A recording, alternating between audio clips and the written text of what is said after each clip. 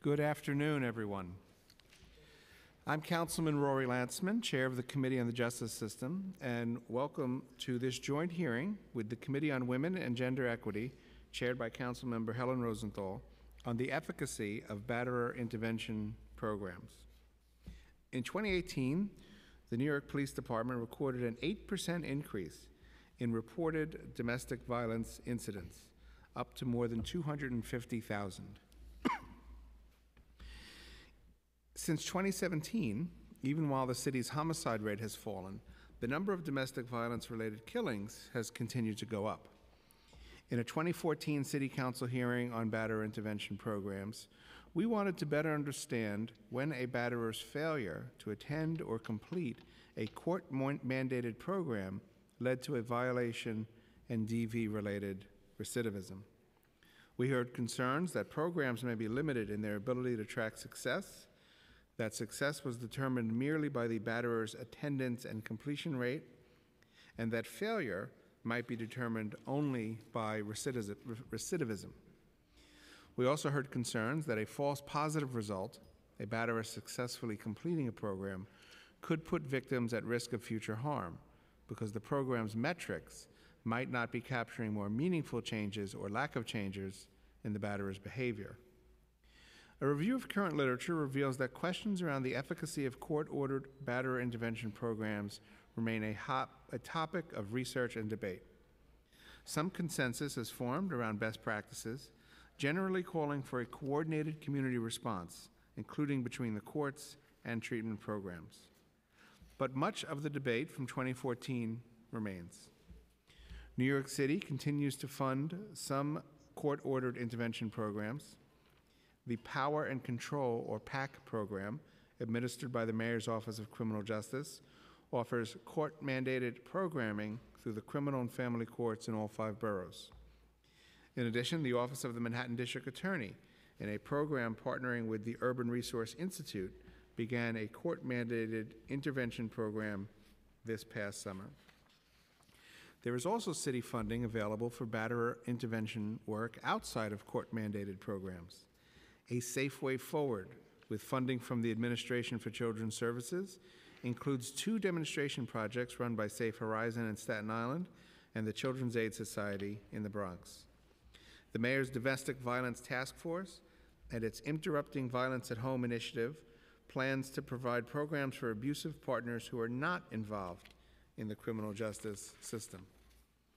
NGBV administers a program through the Center for Court Innovation in which domestic violence coordinators in each borough will work with a voluntary population of adult abusive partners.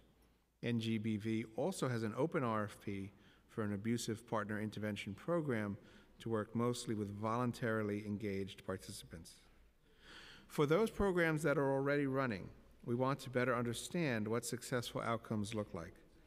For those programs that are either so new that they can't report outcomes or are still in the planning stages, we want to better understand how they plan to measure their efforts. The urgency of the need for us to treat domestic violence as a serious threat to our families and communities requires the Council's continued vigilance. We look forward to hearing from the Mayor's Office of Criminal Justice, the Mayor's Office to End Domestic and Gender-Based Violence, our district attorney's offices, program providers, survivors of domestic violence, legal services providers, activists, advocacy groups, experts on the topic of domestic and gender-based violence, and any other stakeholders. And we look forward to continuing to develop frameworks for evaluating the programs on which so many New Yorkers' lives depend. With that, I would invite the co-chair of this hearing, Councilmember Helen Rosenthal, to deliver remarks. Thank you so much, Chair Lantzman. It's an honor to chair this hearing with you. Thank you so much. I'm Councilmember Helen Rosenthal. My pronouns are she, her, hers. I'm chair of the Committee on Women and Gender Equity. Thank you, Chair Lantzman, for inviting my committee to join yours to hold this very important hearing. I also want to take a moment to honor that today is Transgender Day of Remembrance.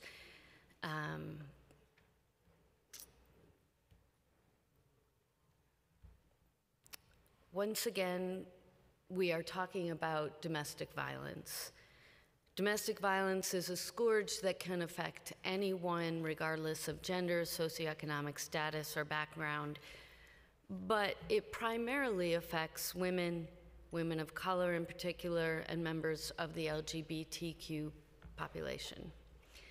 Yet as violent crime rates continue to drop across the 5 boroughs annually, the rates of domestic violence have remained pervasive. Last summer, my committee held an oversight hearing on domestic violence initiatives where we asked, are we meeting the need for domestic violence services in the city? And at that hearing, we heard from several advocates that emphasized the need for more programming and services for abusive partners. And so today we're discussing batter intervention programs, or abusive partner intervention programs, which are intended to address the source of domestic violence. While such programs have existed for some time in some form or another for over 30 years, there's little proof that these programs actually put a stop to domestic violence, and reforms are necessary. The goal of today's hearing is to better understand the landscape of batter intervention programs in the city. We want to know what's changed since the 4 early model programs that were created by the city and whether new approaches are being implemented. It is essential that intervention programs work for diverse populations, including LGBTQ+ individuals that do not fall into the heteronormative or patriarchal paradigms. We look forward to hear about NGBV's efforts to engage with perpetrators of violence before they're caught up in the justice system. We're also interested in hearing about the justice system's approach to perpetrators and the effectiveness of court-mandated treatment programs.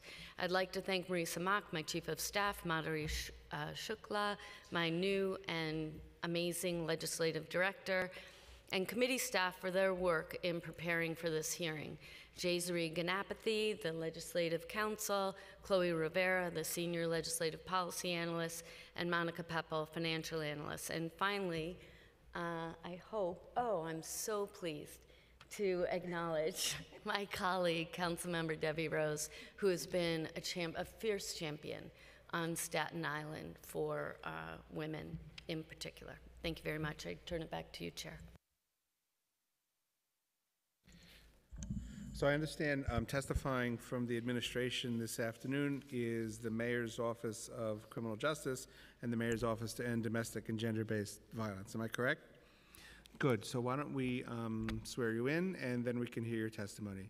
Do you swear or affirm the testimony you're about to give is the truth, the whole truth, and nothing but the truth?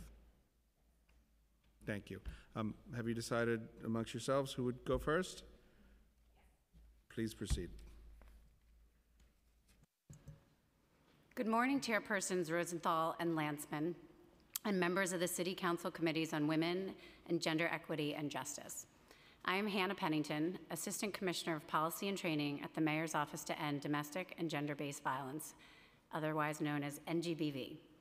I am pleased to be here today with our colleagues at the Mayor's Office of Criminal Justice, MOCJ, and NGBV's Deputy Commissioner and General Counsel, Elizabeth Dank, to speak with you about batter intervention programs, which we refer to as Abusive Partner Intervention Programs, or APIPs.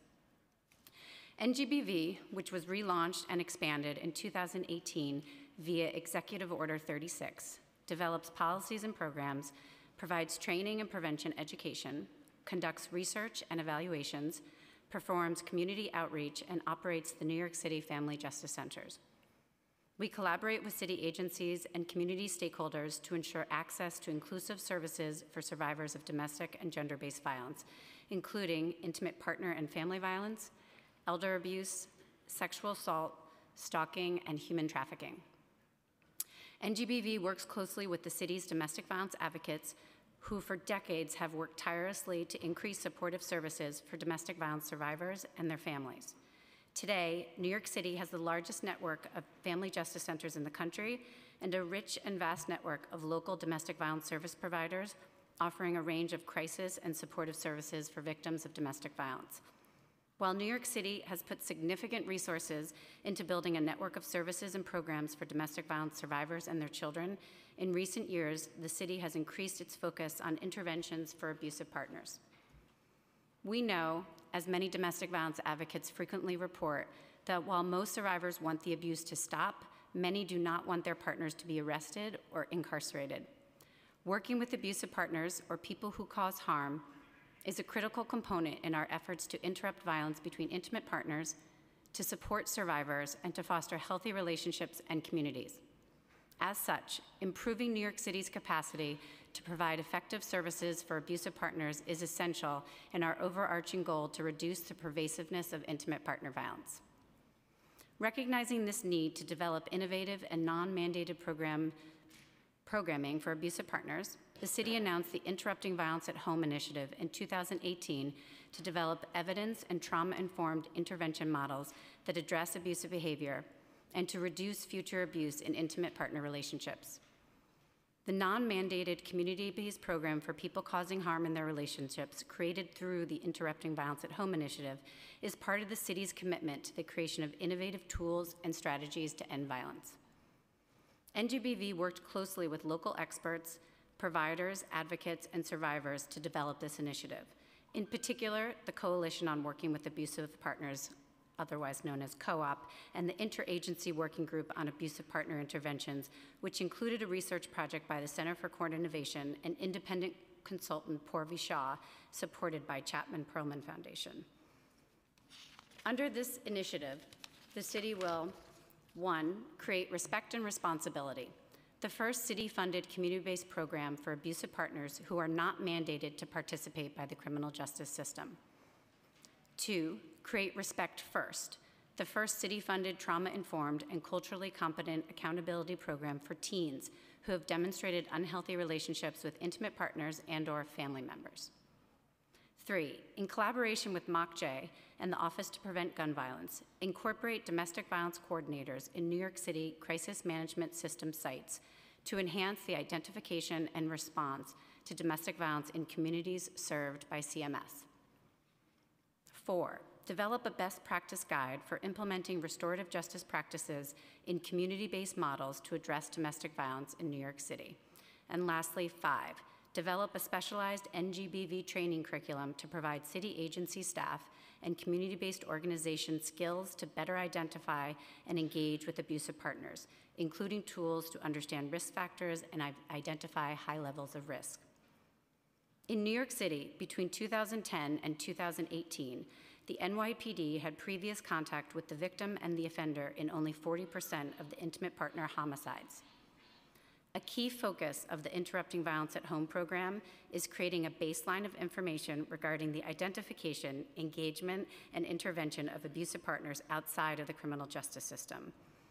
This information is critical in order to continue to drive down domestic violence incidents and enhance accountability for abusive partners, as well as enhance survivor safety. In addition to developing new programming outside of the criminal justice system, the city is also seeking to innovate programming within the criminal justice system and for families. MOCJ currently funds an APIP for criminal justice mandated participants, and through the Domestic Violence Task Force funding, recently expanded that program to Staten Island and contracted with the Center for Court Innovation to develop trauma-informed curriculum to be used for the program following a new procurement process. In addition, in 2018, the Administration for Children's Services announced a 3-year demonstration project called A Safe Way Forward, an innovative program that provides services to the entire family, including the person causing harm, which will include an APIP component. Prior to that, in 2017, the Department of Probation launched a new Queens Domestic Violence Program to provide specialized domestic violence programming and supervision practices responsive to individual client risks and needs.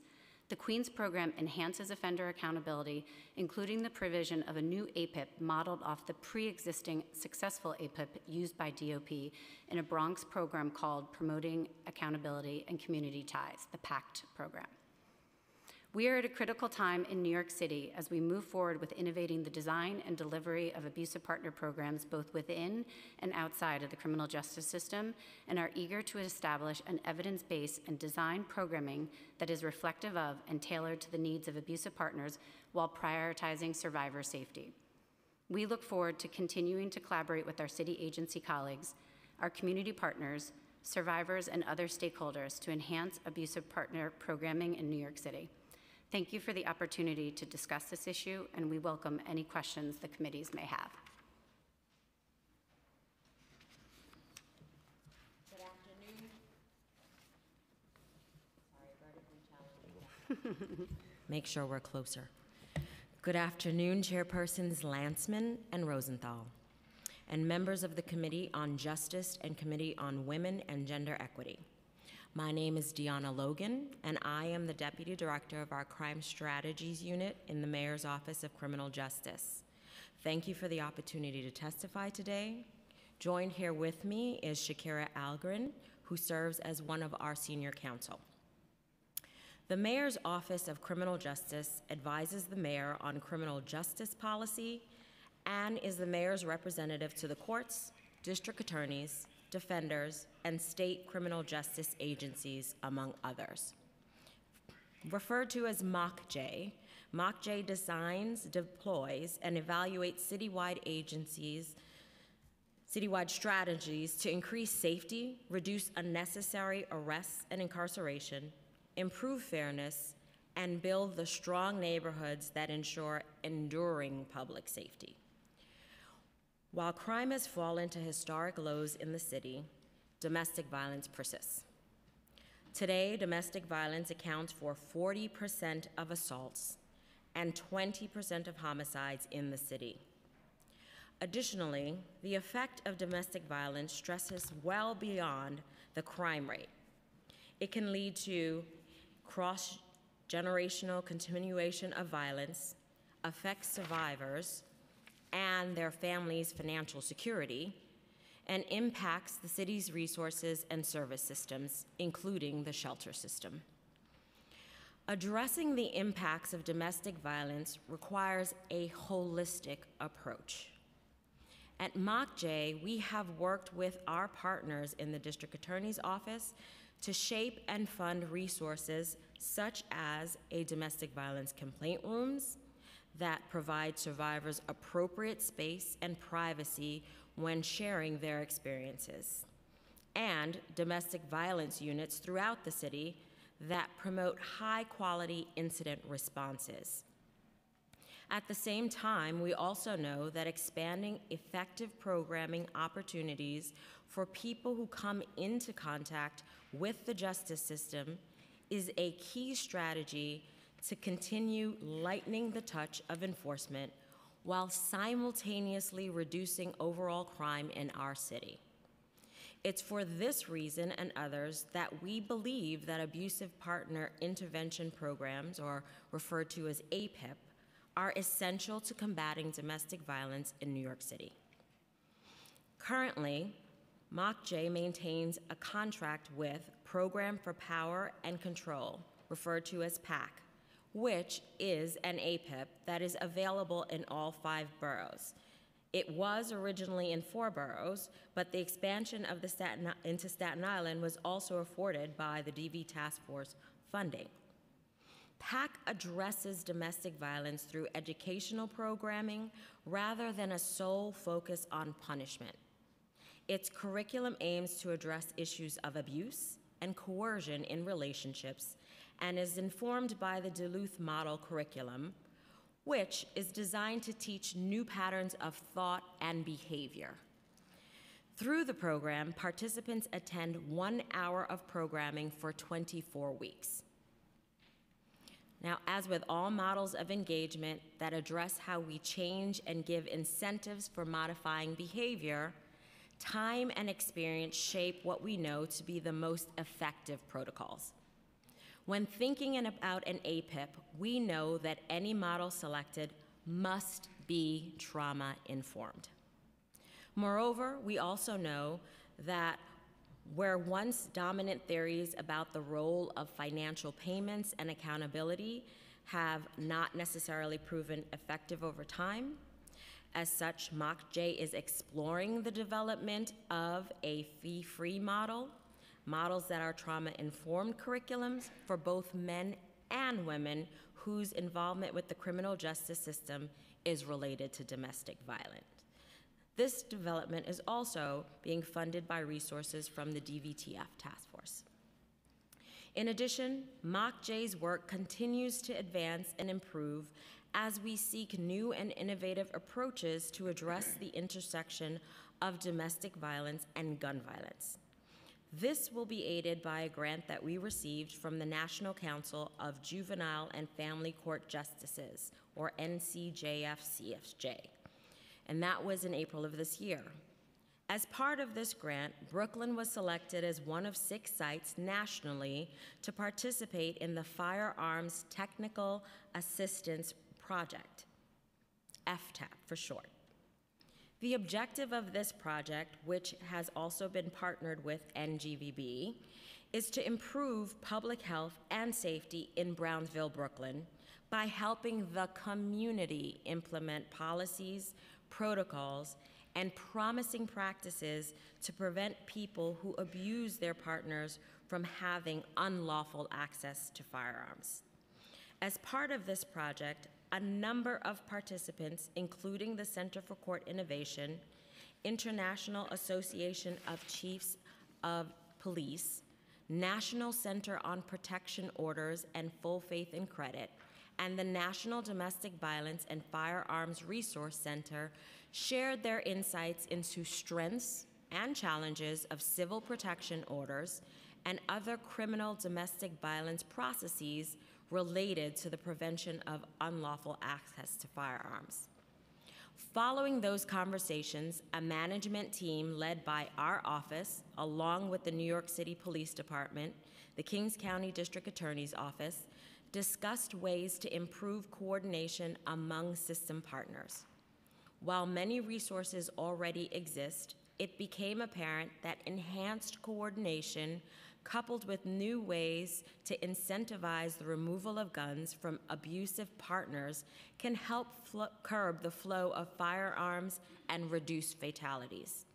As we continue this work, we look forward to disseminating information more widely about effective strategies and lessons learned, along with identified approaches to protect victims, children, and others while promoting victim autonomy and safeguarding due process rights.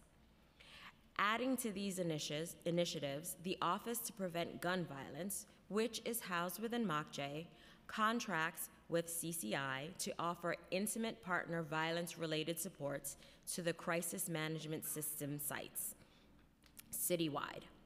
Again, this funding is through the Interrupting Violence and Home initiatives that is part of the DV Task Force. This initiative is called Reimagining Social Intimacy Through Social Engagement, or RISE. Through RISE, there are 7 staff that support the CMS sites, a supervisor, and 6 coordinators, each of which serve 2 to 3 CMS sites. The coordinators train CMS staff on intimate partner violence, educate the community about how to have safer and healthier relationships, and offer support to individuals causing harm in their relationships. The coordinators have already begun hosting community workshops and trainings for CMS staff and are on track to gradually roll out trainings for all CMS providers serving our city. In addition to our affirmative programs, we also want to make sure the Council is aware of our NYC Crime Victim Services Finder, or the Finder, in accordance with Local Law 162.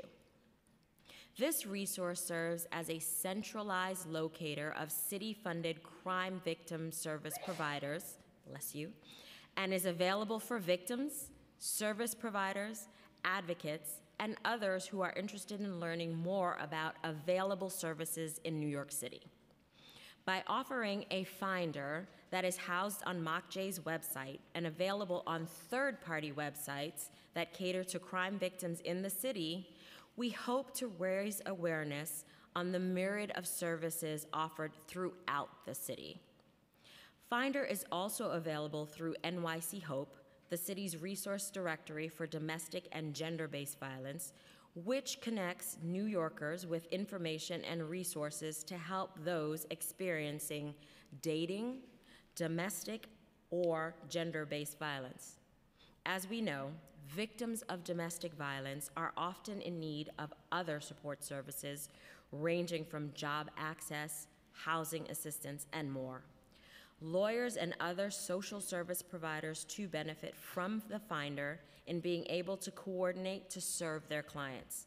For all of these reasons, we're proud of our work on Finder, and since its launch, have found it to be another critical tool in ensuring those who are impacted by crime, including domestic violence, are connected to the services that they need to heal and fill essential needs and start to repair the harm that has been caused to them. Thank you for the opportunity to testify again, and we are happy to answer any questions. Thank you. Let me recognize that we've been joined by Council Members Ayala and Kalos. And Andy Cohen. Do either of your agencies maintain a list of all of the available and active court-ordered batterer intervention programs operating in the 5 boroughs?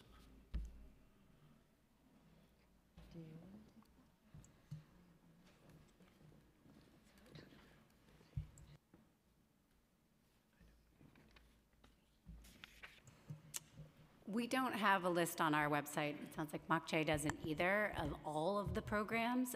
We are working closely with all of the city agencies that have launched or are in the process of developing new APIPs.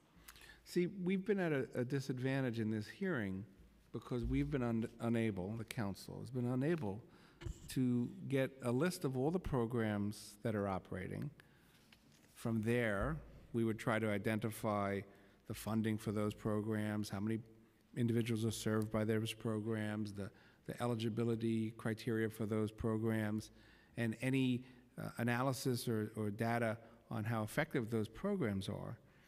And it's concerning that the city, represented by the 2 agencies that I would think would be most responsible for knowing what is going on in our courts when it comes to batterer intervention programs or APIP or whatever you want to call them, and you don't know. So, yes, you look like you're ready to say something. So go ahead.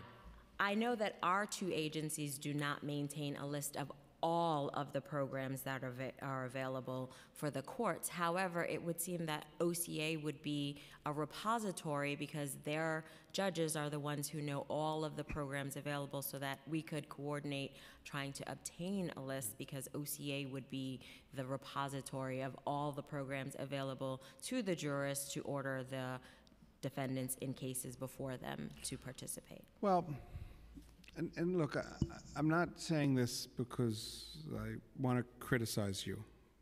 There are other hearings for that on different issues. It's not this one, okay? It's true that OCA, as the Office of Court Administration, should also have that list. I don't know. Part of this hearing is to find out whether or not OCA requires or the judges are somehow required to choose programs from an approved list. That's one of our questions. Or if each judge is able to do what he or she feels like. But in MOCJ's, your testimony, you did describe MOCJ correctly as, I'm paraphrasing because I don't want to read it back to you, but as the office, the agency that advises the mayor and oversees the criminal justice system for the city in its many ways. So, I would like if you, one of you, or the you collectively, the royal you, would undertake to communicate with OCA, the district attorneys, the public defenders, and whomever else you regularly deal with, in many cases have contracts with, to get the council a comprehensive list of all the batterer intervention programs, all the APIPs that are currently operating in the 5 boroughs. Would you endeavor to do that for us, perhaps, by the end of the year? Yes. Thank you. Which are the programs, the court-ordered, now I'm going to focus mostly on the court-ordered, court-related programs, and Councilmember Rosenthal will focus on the others and whatever else she wants to focus on, of course. So for the court-ordered programs, for the city-funded court-ordered programs, how many of there are those? There is one, Councilmember. Only one? Yes. That is the Howard. PAC? Yes. Okay. How many, let's start with the PAC. What is the eligibility for someone to be able to participate in the PAC program? Are there exclusions based on the seriousness of the crime that they're charged with, or their prior criminal record, or any other exclusions? The first primary requirement is that they are being faced with a DV charge, domestic violence charge. They are then screened by the clinical assessor. 9 times out of 10, they are eligible because they have the domestic violence charge. If they don't have an extensive list of prior domestic violence convictions, then they are eligible for the PAC program. It is my understanding that these are misdemeanor cases. These are not felony cases. There will be other concerns because there are DV felony courts in each borough, so those felony cases will be handled by that DV courtroom. How many participants have there been in the PAC program? Contractually, we have asked them to serve at least 450 citywide. We have asked for a tally at this particular time. We are still waiting for those numbers. We can provide those to you when we receive them. Okay. And when did the PAC program formally kick off? The contract started in 2018. 2018? Yes. All right. But you don't have numbers yet for the number of participants from the start until today? We do not have those numbers at this particular time. We did request them. We are waiting to receive them. Okay, great. Thank you. Prior to the PAC program, was there another city-funded batterer intervention program? Not to my knowledge, Councilmember. Right. And so what is the process by which MOCJ will evaluate whether or not the PAC program is effective, is working? Excuse me. My understanding is that one of the requirements is whether or not they have met the number of individuals we have asked them to service, whether or not there has been a high or low number of recidivists, whether or not they have completed the program, and we would ask for them to provide that particular information to us for us to evaluate it. We are also looking at whether or not we are exploring whether or not the Duluth model is still applicable to abusive partner intervention programs at this time. So metrics of success or failure would be recidivism? That would be one, yes. So after the completion of the program or during their participation in the program, whether or not they, is it whether or not they commit another DV-related offense or any offense? It would be DV related. DV related? Yes. And in what time frame? Is it within 60 days of completion of the program, 2 years, or something else? With PAC, it is a 90-day, after 90 days of completion, they do a web crims query to see if the individual has been rearrested. Okay. And then completion of the program, is this the one that's a 26-week? It is 24 weeks. 24 weeks? Yes. Okay. Do you have any data on completion rates or recidivism rates yet? Not at this time. We asked for everything from the beginning, so we are waiting for that information. In the contract with the PAC program, are they required to affirmatively report these metrics to MOCJ on some kind of periodic basis, or is it a matter of MOCJ asking the PAC program, hey, how are you doing? I believe they may be required to report, but I asked for all new metrics So to be prepared for this hearing, unfortunately, I have not received them yet, but when I do get them, I will be more than happy to turn them Okay. over. So I'm gonna make an assumption, which is, sometimes hazardous, that because MOCJ doesn't have this data, even though the program has been operating for more than a year, I'm going to assume that there's no affirmative requirement on the part of the PAC program to send MOCJ performance metrics without waiting for MOCJ to ask for them. Otherwise, you'd have them like, oh, okay, let's just go back. We've got our quarterly report from the PAC program. Well, we do have deliverables that they are required to send to us. I have not received them yet. I did request them, and so I'm simply waiting for, we went all the way back to the beginning, and so I asked them to compile all of the information for us. So it is my understanding that they do, and they are required to provide deliverables to us. I'm just simply waiting for that to be provided to me so I can turn it over. Okay, well, not to beat a dead horse, but I just so we understand the distinction. I want to make sure that the PAC program and whatever other future programs might be funded by the city, that there is within their contract an understanding of what the metrics of success are, and we're going to talk a little bit more about what appropriate metrics of success are, but also that they have an affirmative responsibility on some reasonable basis, whether it's quarterly or yearly, whatever's industry professional practice, to provide them to MOCJ, and not, whenever MOCJ feels it needs that information, to go and ask for it. Understood. Yes, that's what I'm saying. So Okay. can you let us know what the contract does require of? Good. We're going to hear testimony later today, I'm sure, that measuring success is much more nuanced and should be more comprehensive than merely measuring whether a person completed a program and whether or not they recidivated within a certain period of time.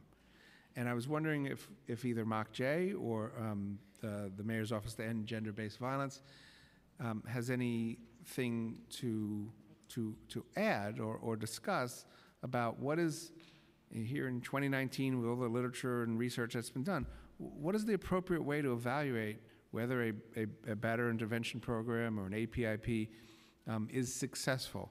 And what can we do to incorporate those things into contracts?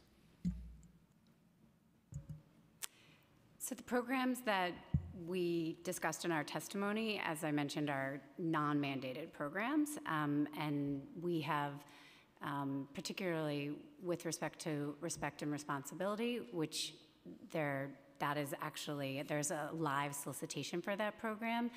We are proceeding as a demonstration project so that we can use our implementation process and the formative evaluation that's attached to it to look at exactly what you're talking about, to determine, knowing there is a body, as you mentioned, of literature that for many years has looked at the success of these programs, and there's many programs use lots of different components and don't necessarily strictly follow one particular protocol. So what we want to do is actually use this process to look beyond. I mean, in our cases, in our program, it's not going to be connected to the criminal justice system, so rearrest is not going to be pertinent to those cases, to that program, but we still want to be very intentional and deliberate about looking at what could be, and there are programs around the country that have looked at other measures of success, such as survivor safety, such as access to services, completion of services, and we want to make sure that we're looking at that whole suite of options as we look at the development of our program in the non-mandated context.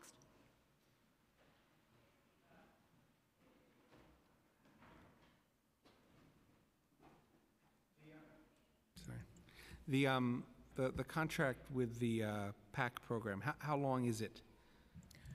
It will actually end on June 30th of 2020. Of 2020, so it's Yes. coming up.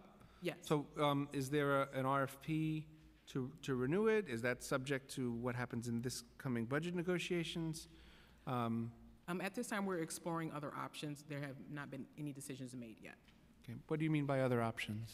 Well, because the Duluth model seems to be somewhat outdated, so MOCJ has started exploring more trauma-informed programming, and that does lead to maybe the development of a new curriculum, so we are also exploring that. We're also exploring looking at providing programming for women as well.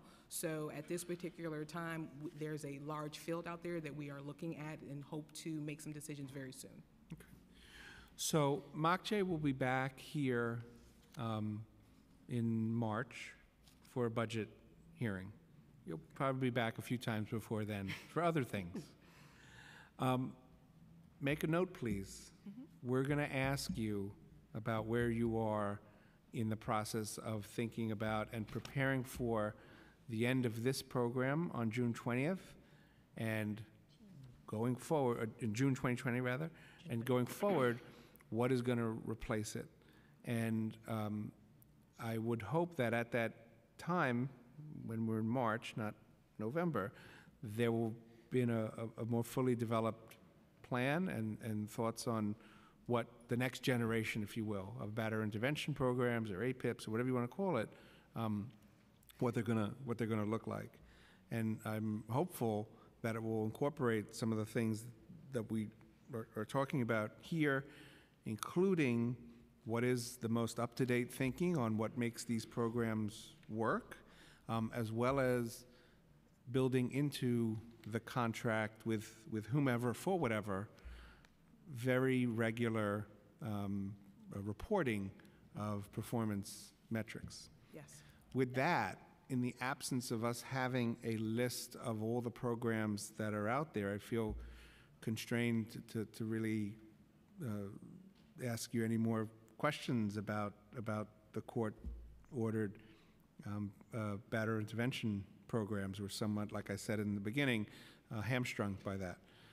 But I do appreciate your commitment to, by the end of this year, using your vast resources and talents to get that information from all the stakeholders and actors in the criminal justice system with whom you regularly interact. I may have more questions later, but now I want to give my co-chair, Councilmember Rosenthal, the opportunity to ask her questions. Thank you. Thank you. Thank you so much, Chair Landsman. And frankly, I'd like to follow the exact same line of questioning with NGBV.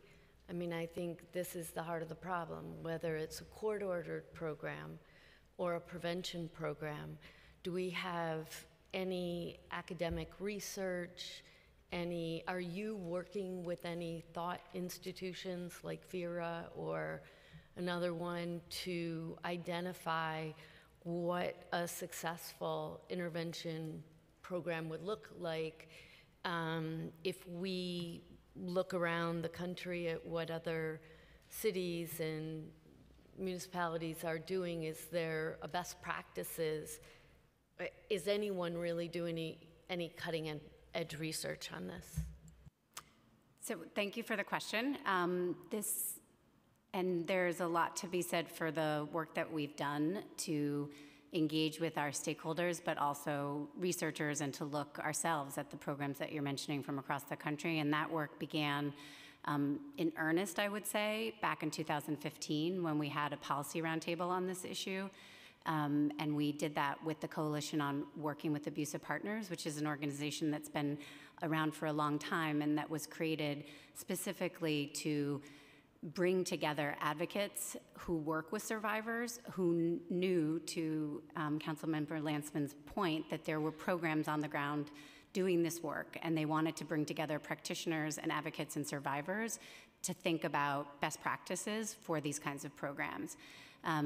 With Co-op, we put on that policy roundtable. There was stakeholders at that meeting, at that convening, who then together formed what we call the Interagency Working Group on Abusive Partner Intervention. And through that group, NGBV, contracted with CCI and a consultant named Purvi Shah And that CCI and the consultant worked with our group of stakeholders for over a year. And that stakeholder group included city agencies, it included district attorneys, it included survivors, it included community-based organizations. And the consultant conducted comprehensive research using interviews and focus groups with survivors, people who cause harm, criminal justice providers, social service providers. I could go on.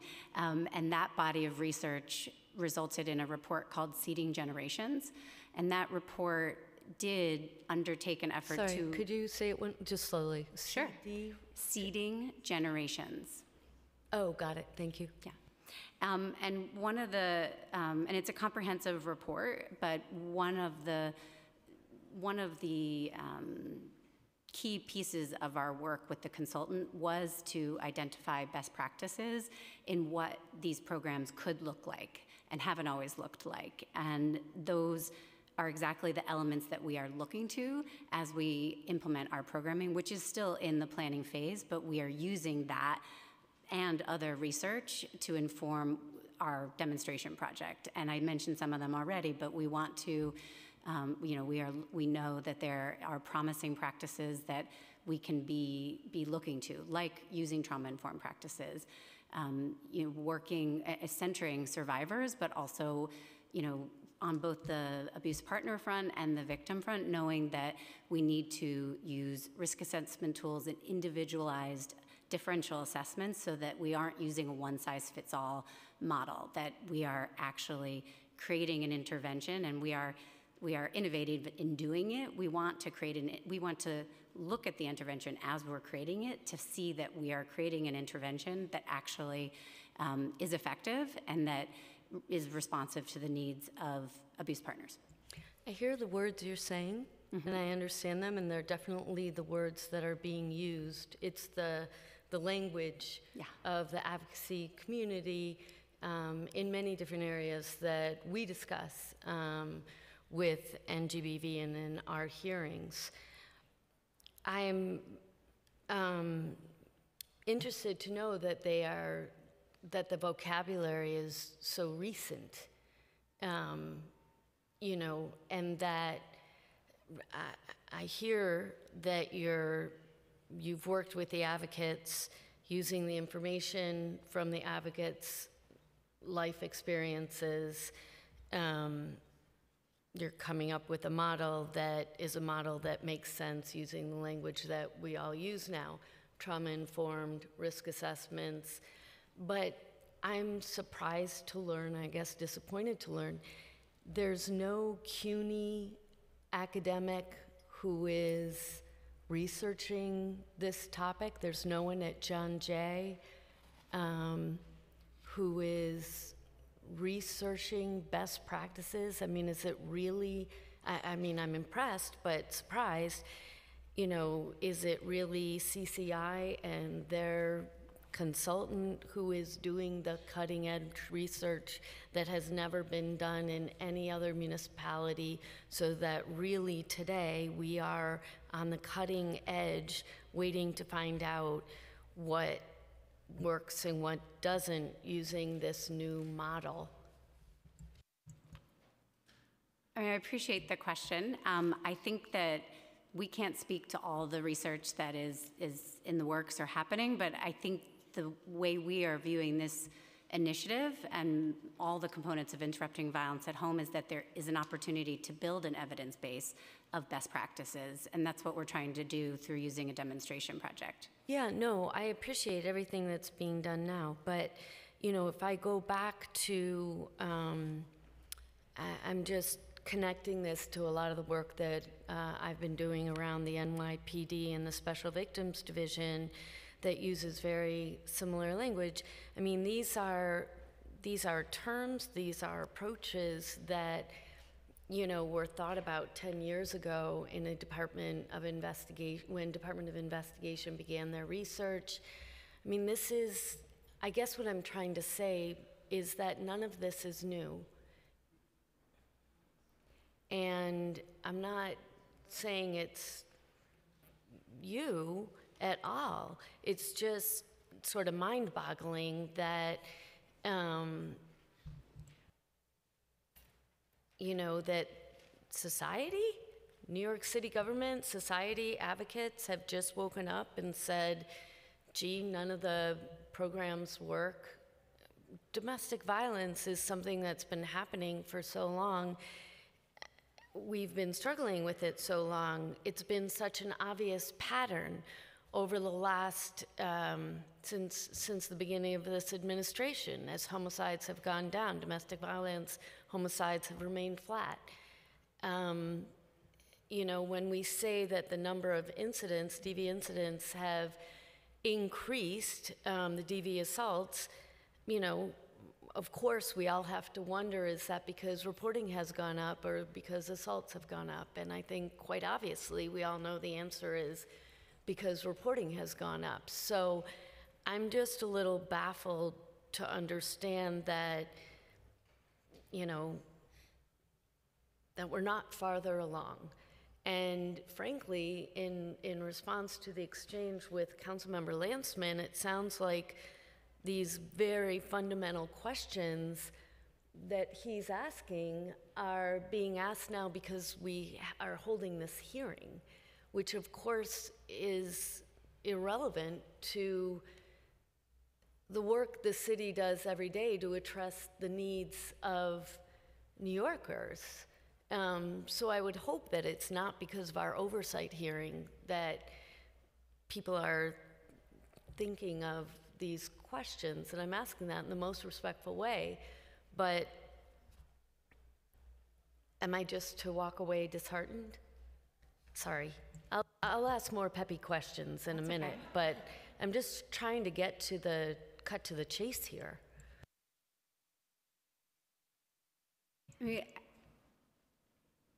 I think I would say in response to that, that I hope that you would be hopeful as we are, because this is a critical time in our enhancement and addition to our holistic response in how we intervene and work to prevent domestic and gender-based violence. And I actually think this is a critical time that, and I think that the work that I spoke to that's been happening over the during this administration represents a shift and a willingness to innovate and a willingness to look at different models and a willingness to work to create a new evidence-based and actually to identify gaps that existed, because we haven't talked about non-mandated community-based programs. It was probably the top priority of the stakeholders that we met with for several years to work to develop that kind of program. And it's a new kind of program that it doesn't exist. It's something survivors have asked for. And because it's new, we need to be deliberate about looking at, you know, what kind of intervention in that new space, how that will be effective. And we know that many families are not engaging with the criminal justice system, so we want to be very intentional about trying to fill that gap. Yeah, I think that's true. I mean, in your testimony, or I forget if it was Mark J's, 40% of assaults, no,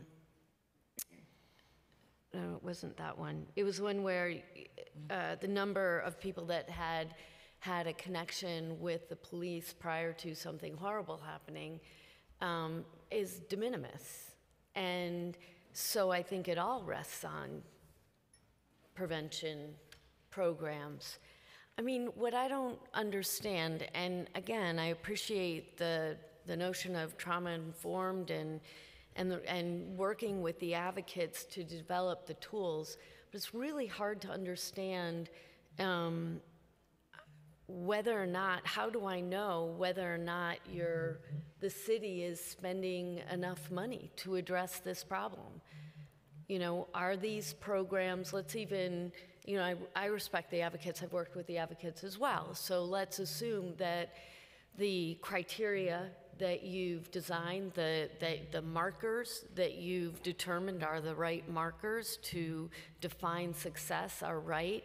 I mean, given the nature of the fact that, you know, homicides have come down and domestic violence homicides have remained flat and the number of assaults has increased. Why isn't this the most important issue that everyone's been focused on over the last 6 years? Why aren't we tripling the effort, quadrupling the effort? I mean, my guess would be, I'm just totally making this up, but that the new RFP, the new program you've come up with, Center of Coordinated Innovation, is spectacular. So why aren't we I mean, the demand is so high. In the last 2 months, we saw 2 domestic violence homicides that otherwise no one knew about. And in their respective communities, I think they were quite aware of what was going on, but don't have the tools to address the issues. So I would like the city to, whatever it's spending, you know, times 10. No? I mean, we're confident that what you've come up with is a great program, I think. Aha, it's not on. It is, I don't want you to be disheartened, first and foremost. Part of this issue is looking at, you want us to come with solutions. And one of the things that we're working on innovatively are, what are those solutions supposed to be?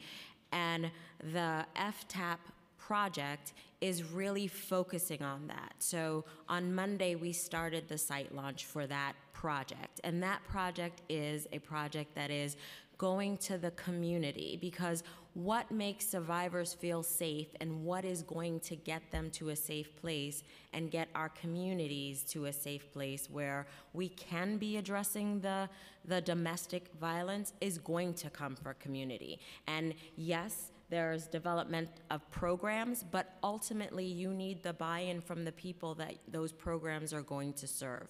And so part of that initiative is taking law enforcement who has been thwarted or not as effective as they want to be in addressing this issue because the communication, the coordination with the people that they are serving is not there. And thus this project is to determine how we create process and protocol to make that more effective and to have more success. In that particular project, we will be focusing on Brownsville and Brownsville, Brooklyn. We're working with the Brooklyn DA's office. We're working with the CBOs in the 73rd precinct to define and figure out what the solutions are for how we coordinate the services that exist, how we are able to get guns out of households so that we are not seeing more domestic violence homicides, so that we are providing and communicating and working together, all of the agencies that have been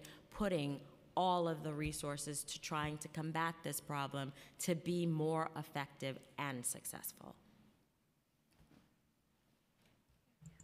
No, as I say, I appreciate it. You're using all the words that I've heard, all the vocabulary that I've heard from the advocates as well.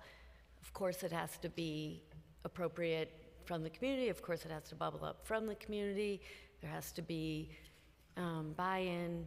I'm just perplexed why it's taking so long, and I'm perplexed why we're not spending a lot more money. The roundtable was in 2015. We're at the end of 2019. So how much money are we spending on this? I mean, also to the council member's point, we don't have a list of all the predator intervention programs. Some are maybe city funded, maybe some are just faith-based and not city funded, but how much money does NGBV think is being invested in intervention programs right now, or how much was the, sorry to not use the right words here, but the most recent contract, how much are we putting out for that one? So we can speak to Interrupting Violence at Home, the initiative under us. So we had 350 added in FY19, $350,000 in FY19 for development purposes, and then 2.2 million was added in FY20, and 1.9 million added in FY21 in the out years. So why isn't it 5 million? So to address that question, so there's two things really. One is that the intervention that we're creating, while yes, the kind of buzzwords that you're talking about have existed for some time, it is new for New York City and for most municipalities to be investing funding in this type of innovative model, especially outside of the criminal justice system. So we're taking time during the demonstration project to really build and test out a unique and innovative approach to working with abusive partners outside of the criminal justice system. But we also acknowledge that we have a knowledge gap about who are the individuals outside of the criminal justice system that we're hoping will come to and engage in our program. And so we're really using that time to be able to identify what the demand is, and then after the demonstration project, be able to then move forward to address those concerns or issues. I hear you, but my guess is that we're going to hear testimony from advocates after this who know the answers to those questions and would be ready to implement stuff today. So I would urge the administration, and this is going to be a question at budget time, as to why we're not spending more. The trauma-informed, which is a term of art, does that, are those programs going to be wraparound services, or what does that mean? Are they going to involve the faith-based institutions? So as our solicitation makes clear, we are expecting the providers, and any of the providers who would be successful would need to include case management as well as connection to services for the person causing harm, which is an innovative element of a program. Again, we would include those providers, expect those providers, and demand that those providers use individualized assessments to make sure that we are meeting the person who's coming through the program where they are. We also, will be exploring what the victim engagement will look like in each of those programs as well. But we are expecting the providers to be developing programs that, again, we're building a base of evidence, but we also know promising practices and best practices, and we are expecting that those best practices be integrated into the programs that come online. I'm going to ask one quick question, then I'm going to turn it over to my colleague, Councilmember Rose. But have you asked, in the two most recent homicides, what I've heard from the South Asian community is we have to get into the mosques. We have to be talking to the men, someone from that world themselves. It can't be us, it can't be the women. So are you developing any programs are you expecting that URI will work with faith-based institutions to develop programs there? So the providers for our program for respect and responsibility haven't been identified yet, so it's not URI, which... I understand. Okay. Whoever it is. Oh, okay. In response, are you asking them to work with faith-based institutions for them to come up with their own solutions for dealing with this, given that we're talking about meet people where they are, trauma-informed, getting in, having it be, grassroots coming up from the community? Yes, it's a good question, and I think that the way that we've designed it and the way we are envisioning it is it will be in community, which is really critical, and that there will be referral sources that we'll be identifying that will include most certainly faith-based organizations, many of which our outreach team and other community-based organizations' outreach teams are connecting with. And also we need to be, as we are already, doing outreach, doing training in community, because we need to, that's part of it. That's part of this coordinated response, so that people know that the program exists, but also so that we know that we're helping people to enhance how they engage with not only people who are survivors of gender-based violence, but those who are causing the harm. And that's why there's another component of interrupting violence at home, where our internal training team will be going out into communities and working with city agencies. And that is a shift. I think most of the time until now, the kinds of training that are happening in community often are understandably about understanding gender-based violence and working diligently to connect survivors and their families to programs and services. But we want to build out that holistic approach and make sure that faith-based leaders, other community members have the tools they need to engage with the person who they see is causing harm. And so is NGBV, do you have partners who are in those mosques now? Yes, I mean, we have an outreach team that works throughout the city. We have No, specifically on those 2 homicide cases. Do you have outreach team in the mosques in those communities where those individuals lived? As we often do after these kinds of incidents, we are working on outreach strategies. Our outreach team does have connections in those communities. I can't tell you for sure whether, I can get back to you on that, whether those particular mosques, but we do, and we work closely with the Center for Faith and Community Partnerships to identify relationships all the time. I can't say specifically, but I know that we are actively engaging with that community. Yeah, I think I'd like a better answer. I think that the public demands a better answer. I think that NGBV should be prepared to say, we've identified the mosques, we've identified the communities, and we're in there now, and here's exactly what we're doing. I think the public deserves that. This has been horrifying for everyone. I'm going to turn it over to my colleague, Councilmember Rose. Thank you, Councilmember Rosenthal, and I want to thank you so much for your commitment to the issue of domestic violence. She's been a very vocal advocate, and I know stalwart in terms of making sure that victims are positively interacted with, and that there are tangible results.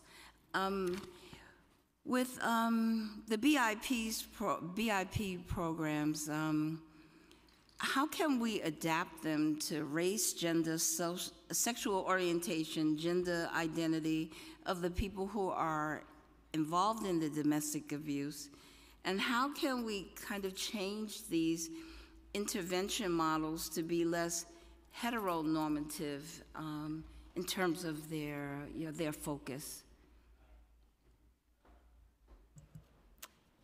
Yes, we, again, with respect to the programs that NGBV, I'll defer to MOCJ with respect to the existing program funded by the city that's connected with the criminal justice system. But for the programs that we're developing through Interrupting Violence at Home, we are certainly aware of that gap in programming and services, and again, are expecting that the providers who will be bringing this programming online will be working diligently to address that exact issue, that this programming be accessible and relevant for the LGBTQ population, as well as other marginalized populations, and in general want to make sure that these programs address the whole range of accessibility issues that are in play.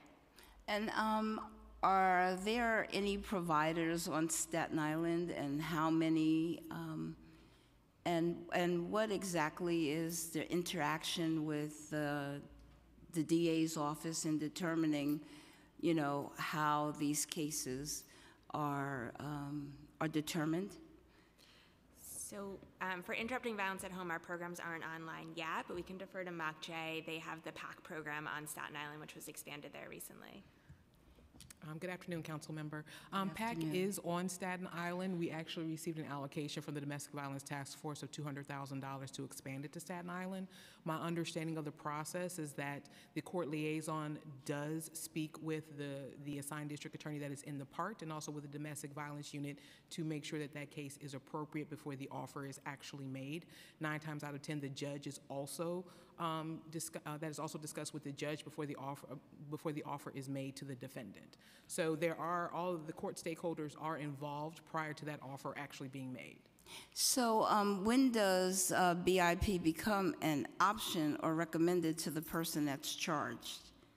That depends on the judge, council member. That does depend on the judge, and that does depend on, in reference to the individual's record, their past experience with domestic violence cases, before that offer is actually made. That's why it's actually evaluated prior to the offer being made. Is there some type of criteria that will determine whether they get put in a long-term or a short-term program? Are both options available to people who are going through the criminal justice system on Staten Island? And yeah. At this time, I can only speak to the program that MOCJ funds. PAC is a 24-week program. There is a 1 hour a week attendance that is required. They are required to complete the program successfully, or they are not released out of the conditions by the particular judge that is hearing that case. I'm not sure about other programs that are available that are shorter. My understanding, the program that we support is 24 weeks. And are these mandated? Is that attendance mandated and followed up? And is there some sort of oversight to make sure that the person is actually going to this program and successfully completes it? There is a requirement that the court must be notified of every attendance or every absence. If there is an absence, the judge can then make a decision as to whether or not to allow the defendant to go back into the program, or if there are going to be other options exercised. But the court is always aware of when the defendant attends or does not attend. That update normally happens frequently with the court dates. And is there any data in terms of recidivism and based on whether or not they continue the program, they don't continue the program, or just in general? What are the recidivism rates? I do not have those numbers at this time, but I will be providing those at a later date. Okay, Staten Island gets left out an awful lot. I do understand. Proportionally, when you look at our DV numbers, we're up there in DV cases, and I want you to look at Staten Island in terms of effective programming for the victims of domestic violence. Yes, we will do that. Yes, and Council Member, I appreciate your concern. I just wanted to mention that the ACS program that I mentioned in my testimony, A Safe Way Forward, that ACS developed and launched late last year and is online now, is in 2 sites, one of which is in Staten Island, and the contracted provider, Safe Horizon, is seeing clients through that program, and it is a completely new approach for ACS, where they are working with the entire family, and they have included in that model programs and services for the person causing harm, and it will include a group program, an APIP. It's not a criminal justice program, but I wanted to make sure that I mentioned that to you. A concern of mine about all services that are provided citywide, but primarily in Staten Island, is that they're not culturally competent.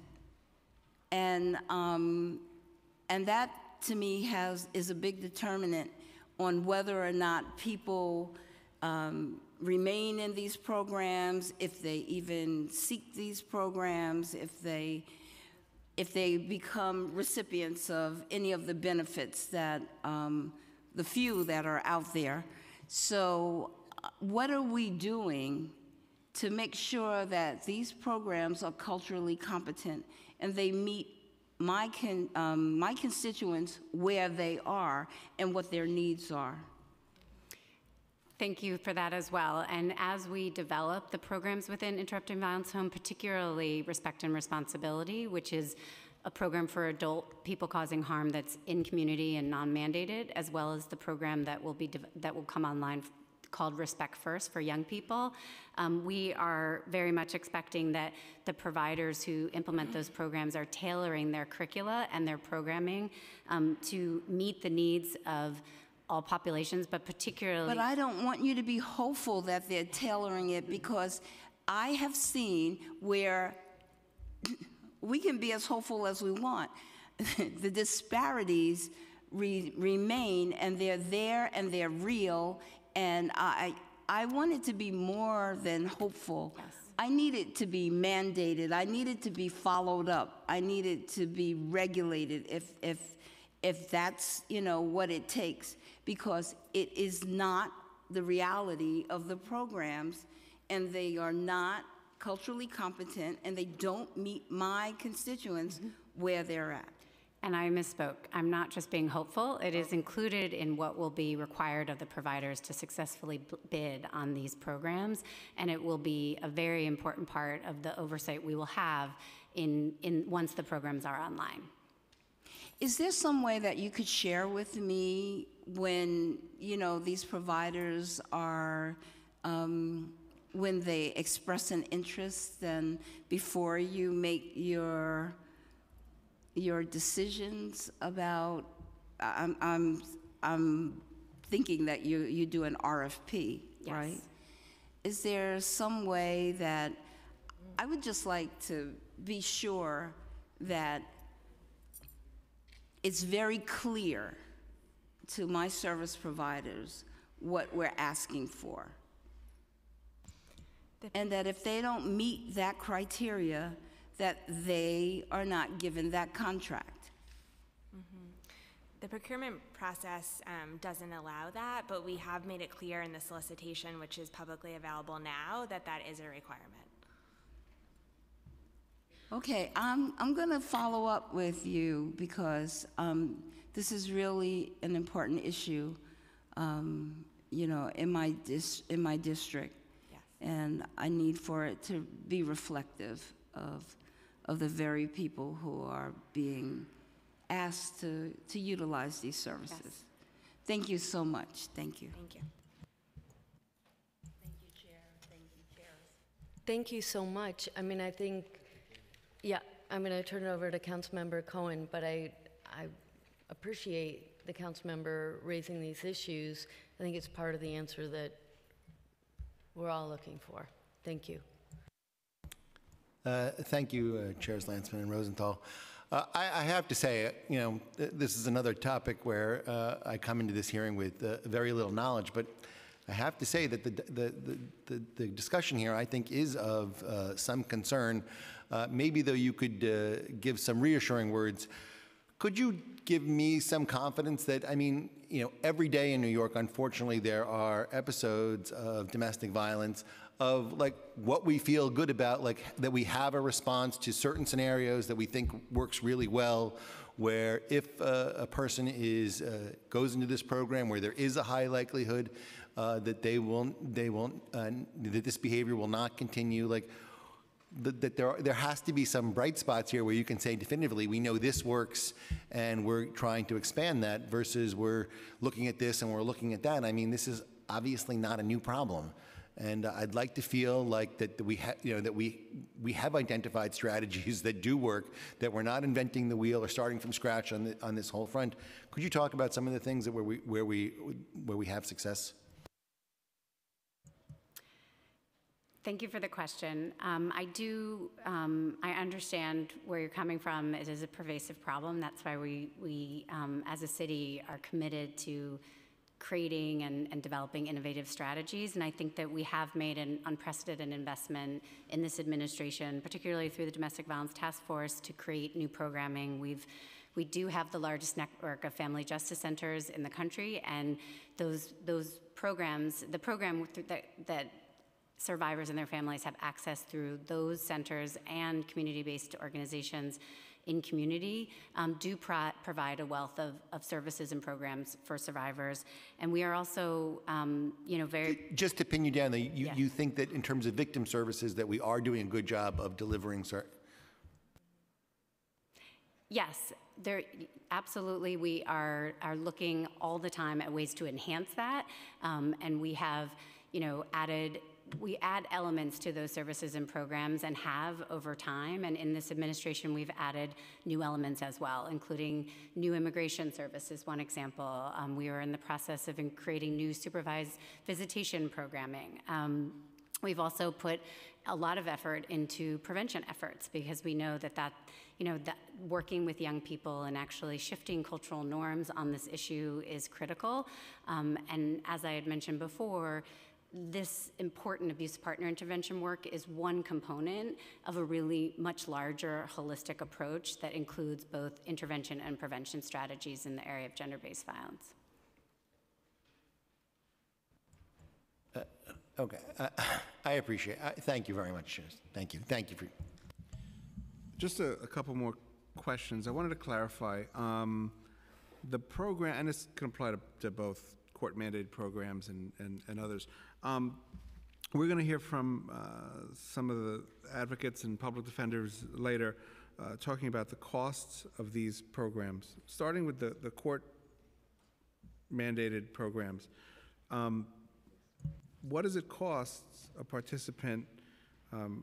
Are people allowed to participate and avail themselves of this program if they can't afford to pay that cost? Yeah. The initial assessment fee is $50. Every session is $25. There is a sliding scale.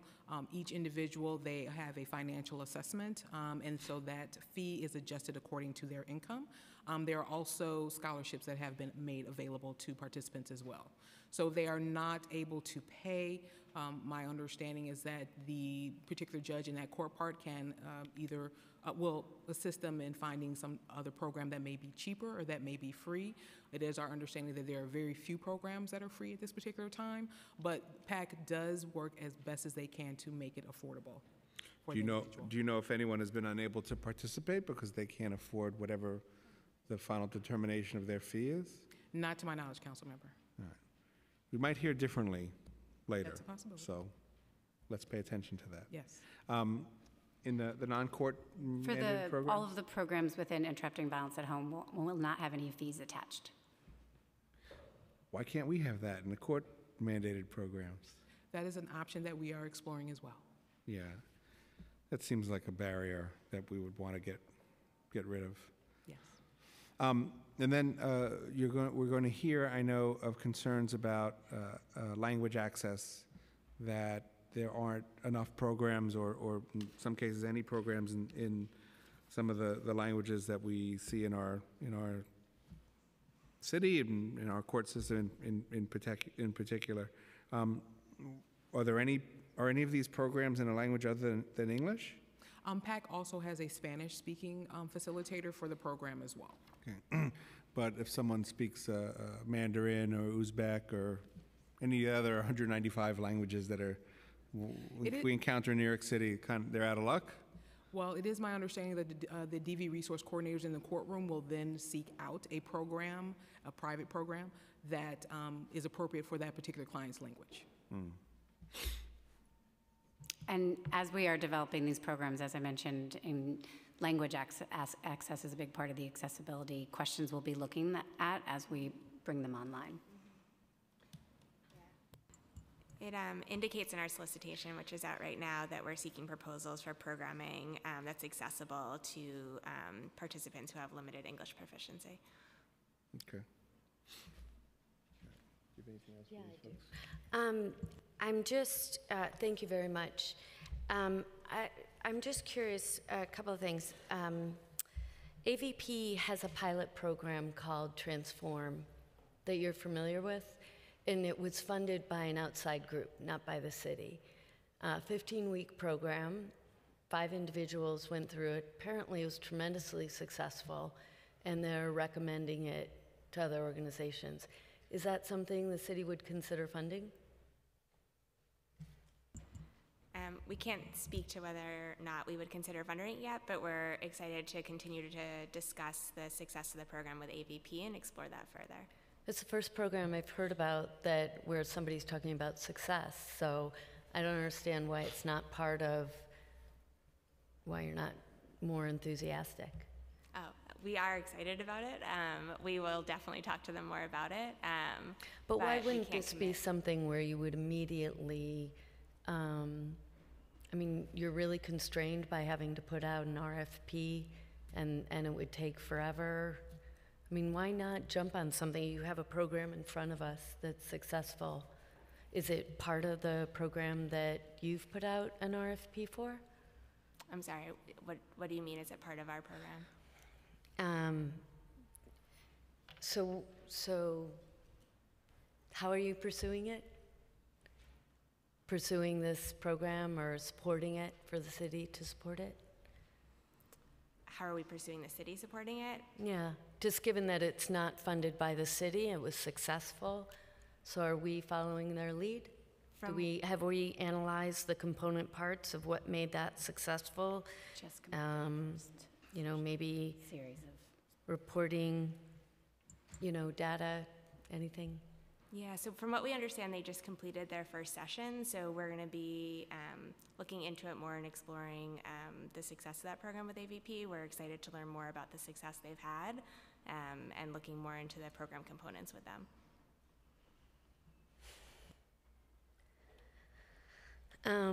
I'm going back and looking at the Center for Court Innovation report, Seeding Generations, and one of their recommendations is to expand the RAP program in schools.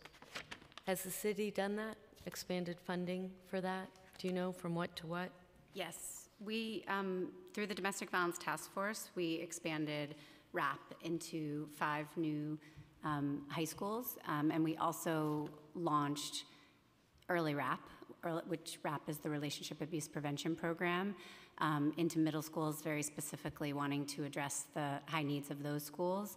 And that program is online in over 100 middle schools and will be in 128 middle schools by the end of the school year. So could you do a one-pager on that, sort of what it was in funding and the program in 2014 through today? Absolutely.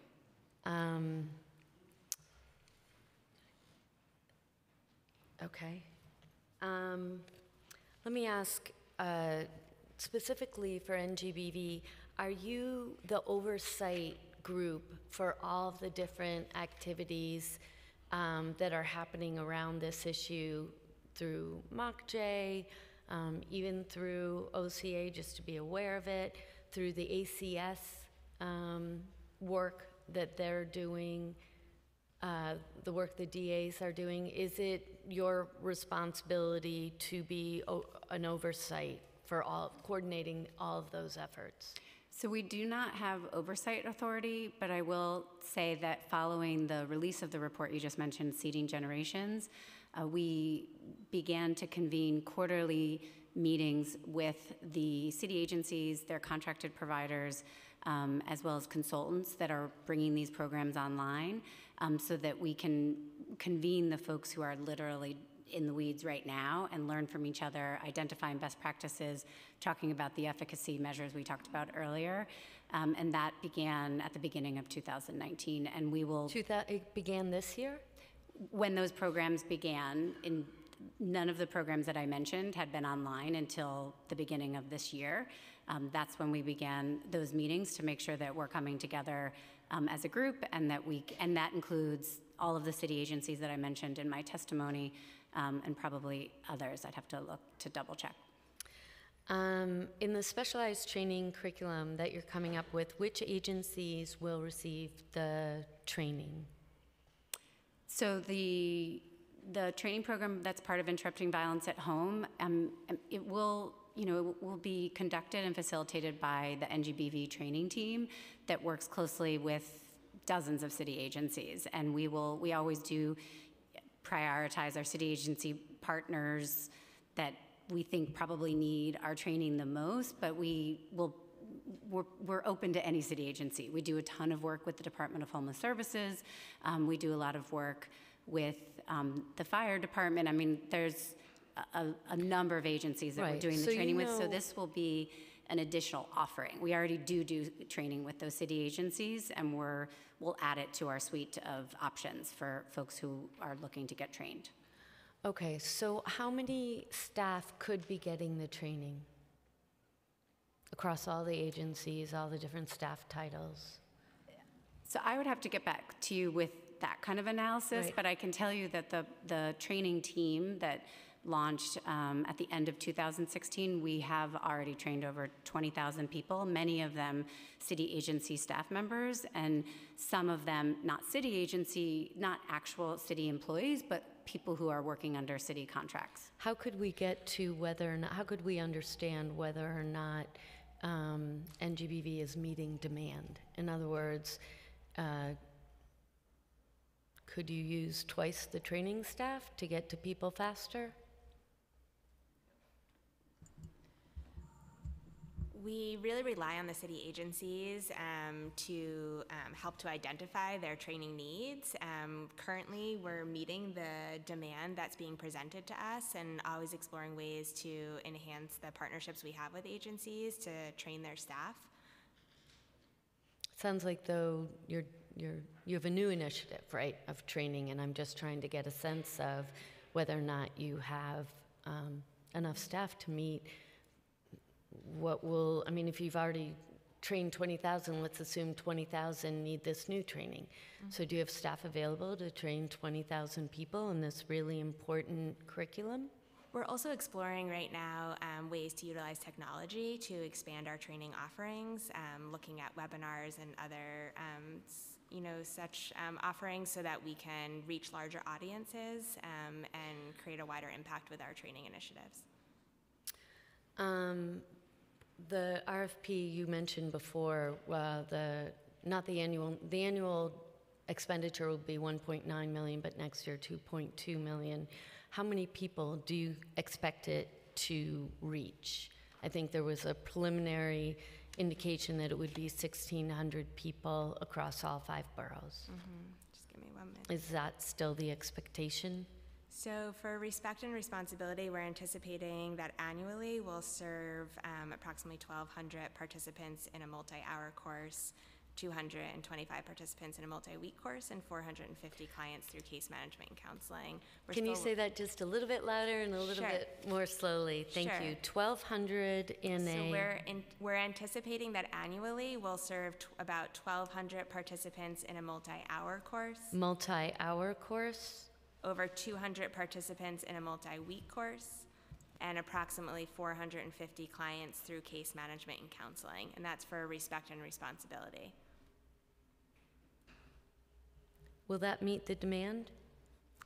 Again, we are filling a knowledge gap that we currently have with participants outside of the criminal justice system. So during this demonstration project, we're both identifying the participants and the demand outside of the criminal justice system and testing this intervention.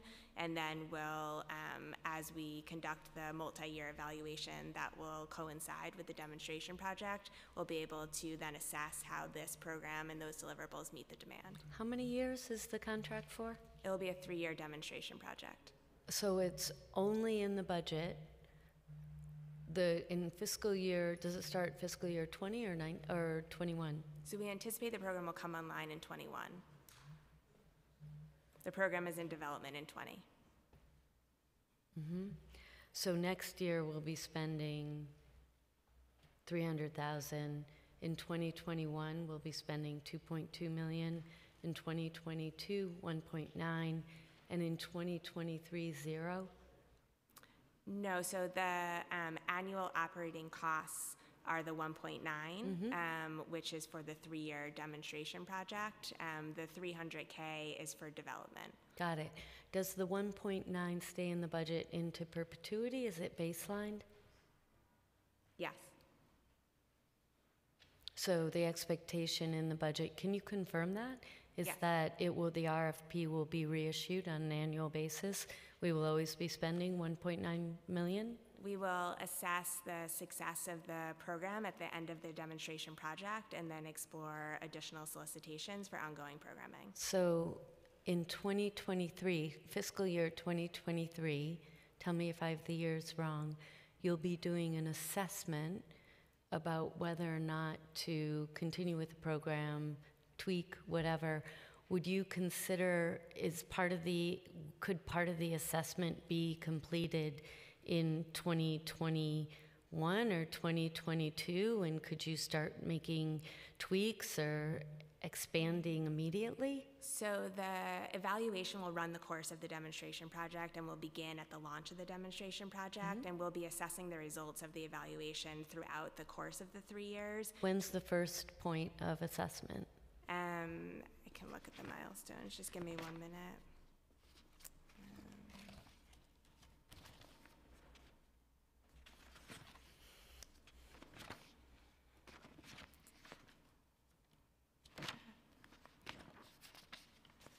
Sorry, just give me 1 minute to look at the milestones for the evaluation, or if you prefer, I'm happy to get back to you with that answer. I think it's important.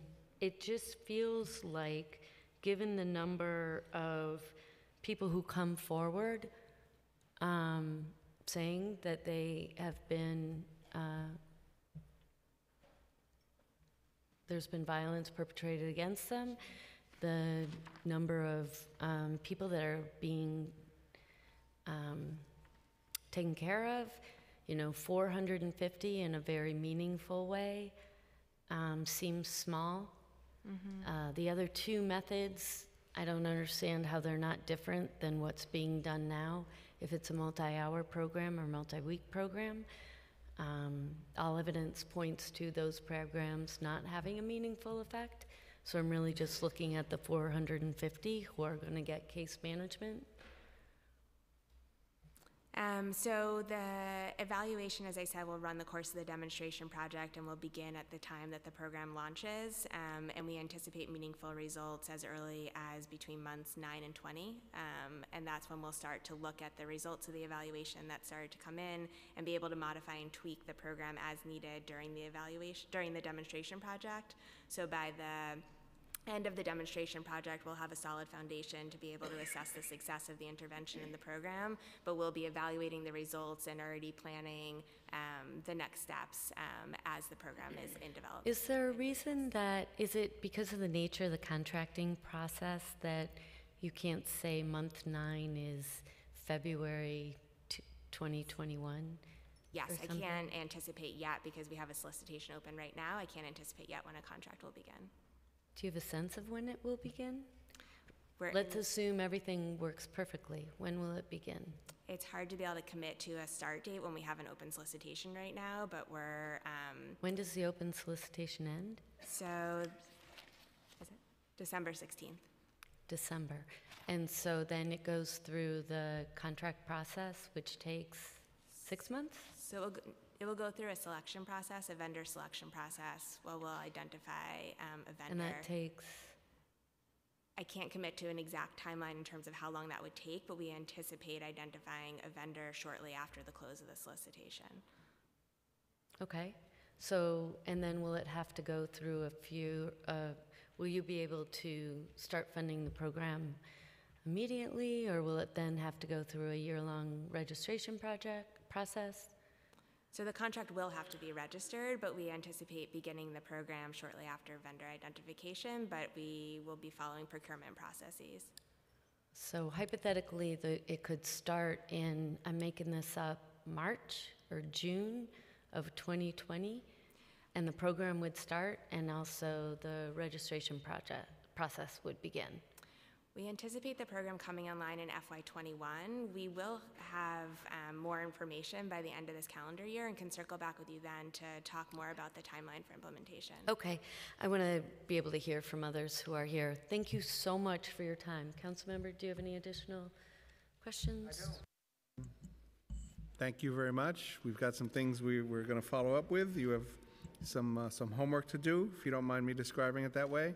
And we're very much looking forward to this coming budget conversation and negotiations where hopefully the city's approach to the funded, court-ordered, court-connected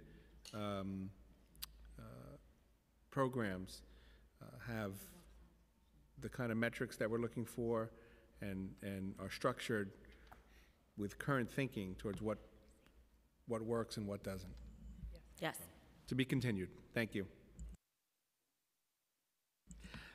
Next, we're going to hear from the District Attorney of District Attorney's Office from Brooklyn and Manhattan, and I think we have a representative from Staten Island, and I think we're inviting the Urban Resource Institute to come and testify alongside the Manhattan District Attorney.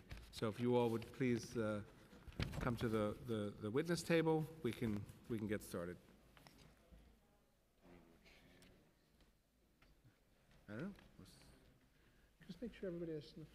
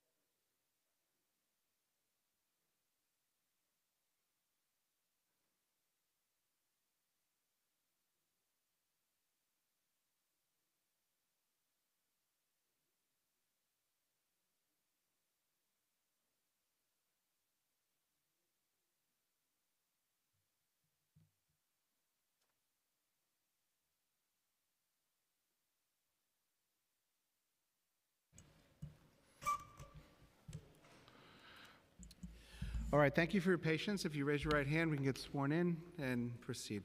Do you swear or affirm the testimony you're about to give is the truth, the whole truth, and nothing but the truth? I do. Terrific. Mr. Gonzalez, would you like to get started? Sure. Thank you very much. Good afternoon. Thank you, Chairman Landsman and the members of the Committee on the Justice System, and Chairwoman Rosenthal and the members of the Committee on Women and Gender Equity for the opportunity to testify today regarding batterers intervention programs, also known as abusive partner intervention programs. Domestic violence, specifically intimate partner violence, accounts for a large percentage of 911 calls, NYPD arrests, and prosecutions in the Brooklyn District Attorney's Office. Historically, the number of cases my office has handled in relationship to family-based violence is approximately 10,000 each year, the vast majority of which are misdemeanor crimes. Domestic violence accounts for a large percentage of cases in the criminal justice system, but it's not just a criminal justice matter, it's a public health crisis. Despite this reality, and despite the public's increasing awareness and empathy towards survivors, there's still, unfortunately, a significant shortage of effective, evidence-based programming and services that focus on prevention and intervention.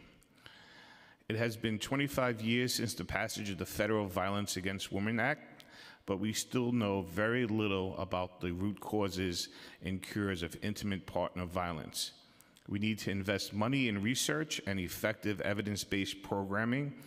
We also need programming that takes a holistic approach to the issues facing those who commit these crimes.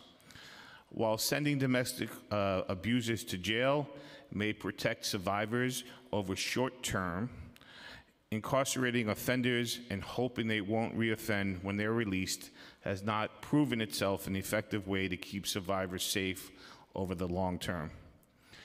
Quite frankly, we cannot prosecute and incarcerate our way out of this public health crisis. And our country has not made it a true priority to study the root causes of domestic abuse and how to prevent it. As with so many other pressing issues that needs our attention, there simply has not been adequate funding. In my office, we determine on a case-by-case basis whether to offer an individual charged with a domestic violence offense the ability to participate in one of these programs as part of a plea disposition. If offered a program, the defendant can choose between two providers: Power and Control, the PAC program, which requires participants to attend a 1-hour session once a week for 24 weeks. They receive funding from the Mayor's Office of Criminal Justice. The other program is run by Treatment Alternatives for Safer Communities, as known as TASC, which requires participants to attend a 2-hour session once a week for 16 weeks. TASC does not receive outside funding, but both of these programs are educational programs where the participants and the trainer discuss issues such as power and control dynamics, healthy and unhealthy relationships, effective communication skills, and conflict resolution. Both providers charge a fee to participate, but set rates on a sliding scale. The fee has been a significant barrier, as many domestic violence offenders say they cannot afford the cost of the program. There is some scholarship money for those that cannot afford the fee, and there are a few programs available in the city that do not require payment. One of those programs requires the participants to have Medicaid. However, advocates are opposed to health insurance covering these programs because it would often require domestic violence offenders to obtain a mental health diagnosis, such as intermittent explosive personality disorder. From one perspective, the act of domestic violence is a choice someone makes, and by turning it into a psychological diagnosis, we are removing accountability from the batterer. Requiring offenders to pay for the program is one way of making them take responsibility and accountable for their behavior. But as part of the recent wave of criminal justice reforms, that thinking has been criticized and challenged as unfair to those charged with crimes and to their family members. But the truth is, in Brooklyn, we send very few domestic violence offenders to these programs.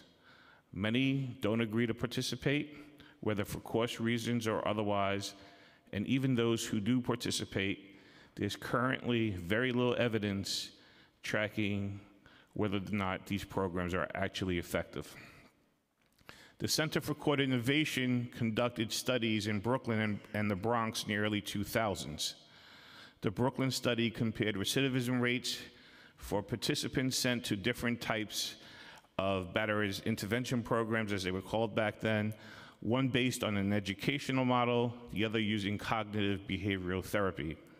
The Bronx study examined recidivism rates for those sent to a batterers intervention program versus those cases just simply monitored by the court and a judge. In both studies, there was no significant difference in recidivism rates. Furthermore, determining the success of these programs is much more complicated than examining rearrest and recidivism rates. Many survivors do not call the police again if the defendant reoffends, or the abuser could have moved on to a new relationship and a new partner, although abused may not reach out to law enforcement. Very few of these participants ever agree to speak to us about post-program behavior, particularly if they're continuing to abuse their partner. We would have to reach out to survivors and essentially poll them on whether the program worked, and this, to many, may re-traumatize survivors. CCI has recently developed a new abusive partner curriculum after conducting research on innovative programming in the United States, Canada, and England. CCI's new program appears to be a more responsive and comprehensive program for abusers that includes in its curriculum the following: risk and needs assessment, cognitive behavioral learning, trauma-informed practices, and procedural fairness. I'm hopeful that this new program will be successful and looking forward to its implementation. I was pleased to hear about the First Lady's Interrupting Violence at Home initiative for abusive partners who are not involved in the criminal justice system. And of course, appropriate interventions for those who harm is only one part of our obligation to safety plan for survivors of intimate partner violence. I would be remiss here today to speak about domestic violence without also addressing the specific needs of survivors who come to my office seeking assistance to obtain justice, but also help getting back on their feet. Without adequate resources, survivors are often forced to stay in abusive relationships. And based on what we hear from survivors, their most critical needs include basic life necessities, such as food and clothing, as well as expenses related to moving, a moving van, first month's rent, new pots and pans and furniture. But also, many survivors also need assistance with child care. The lack of child care often forces a survivor to remain dependent on an abuser because it interferes with her ability to access services. We often hear from survivors that they can't come to the office to talk about their case because they have no one to watch their children or pick them up from school. Finally, survivors need assistance with housing. They struggle with the city's limited shelter beds, and as we are all well aware, the lack of affordable housing in New York City. Combating this public health crisis of domestic violence by preventing abuse in the front end and supporting survivors in the back end must be one of the top safety priorities of this city. And I want to thank the City Council for your attention and commitment to these issues. Thank you. Thank you. Does it make sense to just go down the line? Sure. Good afternoon. It's an honor and a pleasure to appear before the New York City Council today. I want to thank the City Council's Committee on the Justice System and the Committee on Women and Gender Equity, for holding this hearing and inviting the Richmond County District Attorney's Office to share our thoughts and concerns about the efficacy and efficiency of abusive partner programs in our borough. Recognizing that domestic violence presents one of the clearest threats in the lives of many individuals and families on Staten Island, District Attorney McMahon has made combating this issue a priority for his office. He's taken numerous steps, such as building RCDA's first dedicated domestic violence bureau, helping to open Staten Island's Family Justice Center, and creating a separate domestic violence complaint room with extended nighttime hours in order to build stronger cases while providing immediate support to victims. As a result, domestic violence arrests on Staten Island have declined by about 20%, and domestic violence dismissal rates have dropped by almost 50%. Despite our best efforts, though, serious crimes of domestic violence continue to occur here in Staten Island, with several high-profile cases garnering significant media attention over the past year.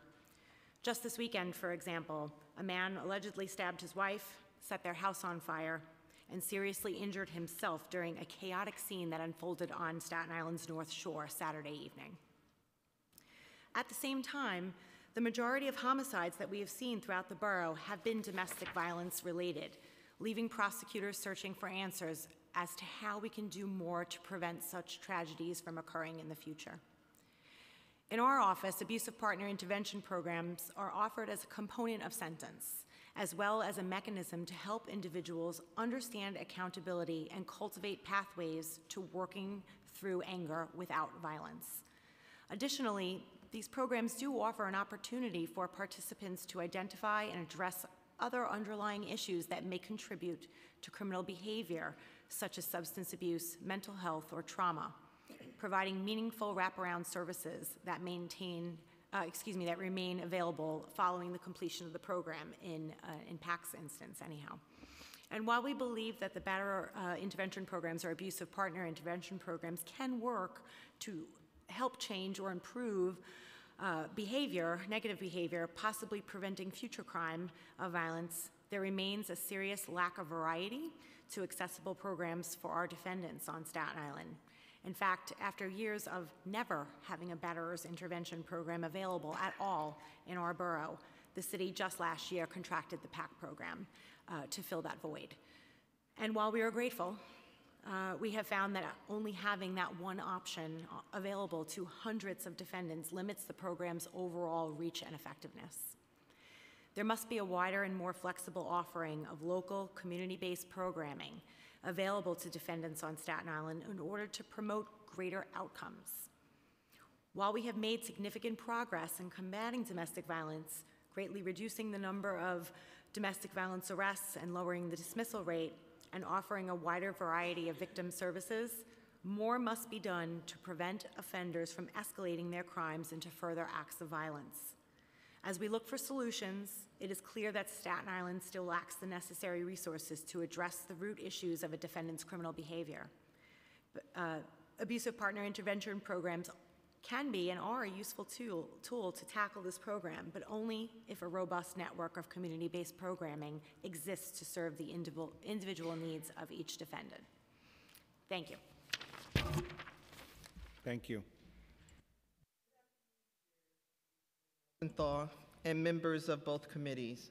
My name is Audrey Moore, and I'm an Executive Assistant District Attorney and Chief of the Special Victims Bureau at the Manhattan District Attorney's Office.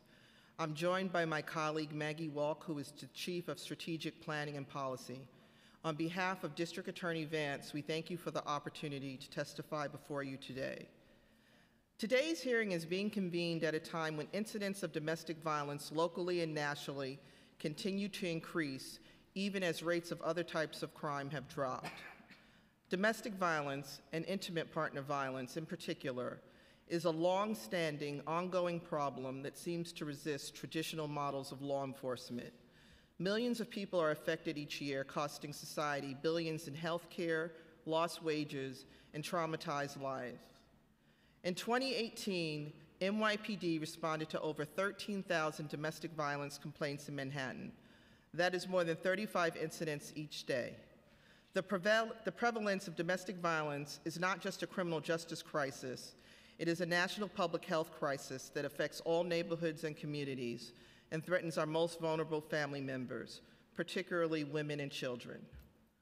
One of the first steps DA Vance took when he was elected in 2010 was to create a Special Victims Bureau to enhance the training, supervision, and coordination of resources applied to prosecution cases involving some of the city's most vulnerable victims. DA Vance was also a champion, key implementer, and partial funder of the Manhattan Family Justice Center when it opened in Manhattan in 2014. In 2014, our office likewise convened the Domestic Violence Initiative, a year-long series of working groups comprised of criminal justice stakeholders, public health officials, and community-based organizations that were brought together to develop recommendations to prevent domestic violence and enhance responses across systems. One of the key recommendations from the working group members, which was later identified as a key recommendation of the city's Domestic Violence Task Force, was the creation of a trauma-informed abusive partner intervention program. In recent years, there has been a growing focus on the impact of trauma on individuals' well-being and the need to consider this pervasive public health issue in the delivery of behavioral health and other social services. Research suggests a link between the experience of childhood trauma and adversity and the perpetration of future domestic violence. We therefore set out to develop and implement an abusive partner intervention program that is trauma-informed and addresses the underlying behavior associated with abusive behavior. Unlike traditional methods that focus solely on issues of power and control, our goals were more expansive. In addition to holding the abusive partner accountable for their behavior, our new model aims to increase the likelihood that the abusive partner will gain insight into their behavior, develop empathy for survivors, accept responsibility for abusive behavior, respond to the intervention, and engage in meaningful and sustained behavior change. As part of DA Vance's criminal justice investment initiative, our office invested $1.475 million to pilot a trauma-informed APIP that offers a more holistic approach than traditional batterer intervention programs. With the support of our technical assistant consultants at the CUNY Institute for State and Local Governance, our office released a request for proposals in November 2016, soliciting a vendor to implement this model. A multidisciplinary team of reviewers scored the responses to our RFP and selected the Urban Resource Institute, URI, to create and pilot the new program. URI has extensive experience providing client-centered services to domestic violence survivors and other vulnerable populations, and has successfully operated programming for perpetrators of violence. Since there were no local examples that could serve as models, as this was the first time a truly trauma-informed APIP was being developed in New York City, we engaged URI in a 10-month planning process and sought the expertise of two leading experts in the field of abusive partner intervention and trauma, Chris Huffine and Carrie Mose. Mr. Huffine is the executive director of Allies in Change, a Portland-based nonprofit that offers a wide range of counseling services and batterers intervention programs, and is nationally recognized as a leader in the area. And Ms. Mose is the executive director of Court-Appointed Special Advocates of New York City, with over 25 years of experience in child welfare, domestic violence, and youth development. These national experts assisted URI in adopting a curriculum, developing policies and procedures that reduce re-traumatization, and training staff on trauma-informed approaches. Over the course of the 26-session program, participants learn skills to actively evaluate their choices and develop accountability for their actions by discussing and reflecting upon learned behavior, life stresses, regulating emotions, family functions, and the impact of trauma. URI employs highly trained facilitators to deliver this curriculum in both English and Spanish on a rolling basis. Each session lasts approximately 2 hours. The newly developed curriculum teaches abusive partners to change the justifications, attitudes, and beliefs perpetuating their abuse. The program operates out of a newly designed space in Central Harlem. Unlike other APIPs, URI offers a range of free voluntary services to participants, including case management, trauma-specific interventions, and referrals to address other needs, such as job readiness and housing support. Cases are screened by the resource coordinator in the domestic violence court part, as well as the leadership of the office's domestic violence unit. While we weigh victim input in our decision-making, program-based dispositions are ultimately case-specific and only offered after careful review of an individual's criminal record, domestic violence and DIR history, and current violent behavior. Because the program is free, no individual is denied placement due to high costs or inability to pay. After referral is made, URI utilizes a series of screening and assessment tools to complete a risk assessment before accepting a potential participant into the program. Through this process, URI identifies an individual's needs, such as an immediate need for substance abuse treatment, and level of access to resources, including medical insurance and providers, transportation, housing, overall health, employment, criminal justice supports, educational supports and services, paid support such as mental health providers, and natural support such as family and friends. Understanding the long-term and short-term needs of abusers can help providers better address the underlying reasons for their abusive behavior. The first trauma-informed APIC group began on July 30th, 2019. There have been 15 referrals to date, and nine male-identified individuals have enrolled in the program. All 9 are actively participating. 2 additional individuals are pending a clinical assessment and/or court approval, while 4 individuals were denied placement for such reasons as serious mental illness or criminal history. During its first year of implementation, the APIP will serve 20 individuals total. During year 2 and 3, the program will serve 40 individuals per year. The safety and survivors of children remain a top priority of this initiative. Coordinated communication between URI and court stakeholders, as well as established protocols for reporting noncompliance, breaches in order of protection, and victim and child safety concerns ensure that noncompliance is addressed swiftly and law enforcement is informed immediately of risk to a survivor's well-being. The program connects survivors to a wide range of resources through both the Manhattan District Attorney Office's Witness Aid Service Unit and URI's Crime Victim Services. Survivors have immediate access to counseling, safety planning, legal service, referrals to shelters, advocacy for government entitlements, and workforce development programming. Survivors have agency to determine when, if, and to what extent they would like to remain in contact with the program. Finally, to test the efficacy of this model, we are funding a process and outcome evaluation. The Urban Institute, a nationally recognized research institution, has been selected as the evaluator, and we will have a preliminary report available in the summer of 2022. Final results will be available in January 2023. Thank you for the opportunity to testify before you today and describe the process we underwent to develop and implement this innovative model. With continued support from our partners, we will continue to use all the levers available for us to address this public health crisis with the hope of creating approaches that lead to lasting change and reduction in intimate partner violence. Thank you. Good afternoon, council chairs and members of both committees. My name is Dr. Carla Smith, and I have the pleasure of serving as the Chief Program Officer for the Urban Resource Institute.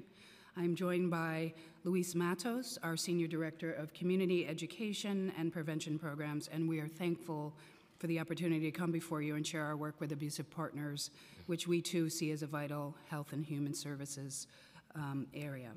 For those of you who are not aware, URI has been in operation for close to 40 years and is now the largest domestic violence shelter provider in the country. We currently offer close to 1,200 beds to victims of domestic violence on any given evening and will be increasing Tier 2 capacity in the future. As you have heard, we have been and remain committed to developing and delivering innovative client-centered and trauma-informed services to victims of domestic violence and other vulnerable populations to include perpetrators of abuse. URI recognizes the need to serve underserved communities, including those who have been identified as perpetrators of abuse, and over the last 3 years, in collaboration with both the Department of Probation in Westchester and more recently the Manhattan DA's office, have responded to the call for the operation and development of services in an effort to increase accountability and ultimately end domestic violence. For URI, that call consisted of a request for us to consider assuming operation at the time of an existing APIP program in Westchester from a provider who no longer saw these services as core to their mission.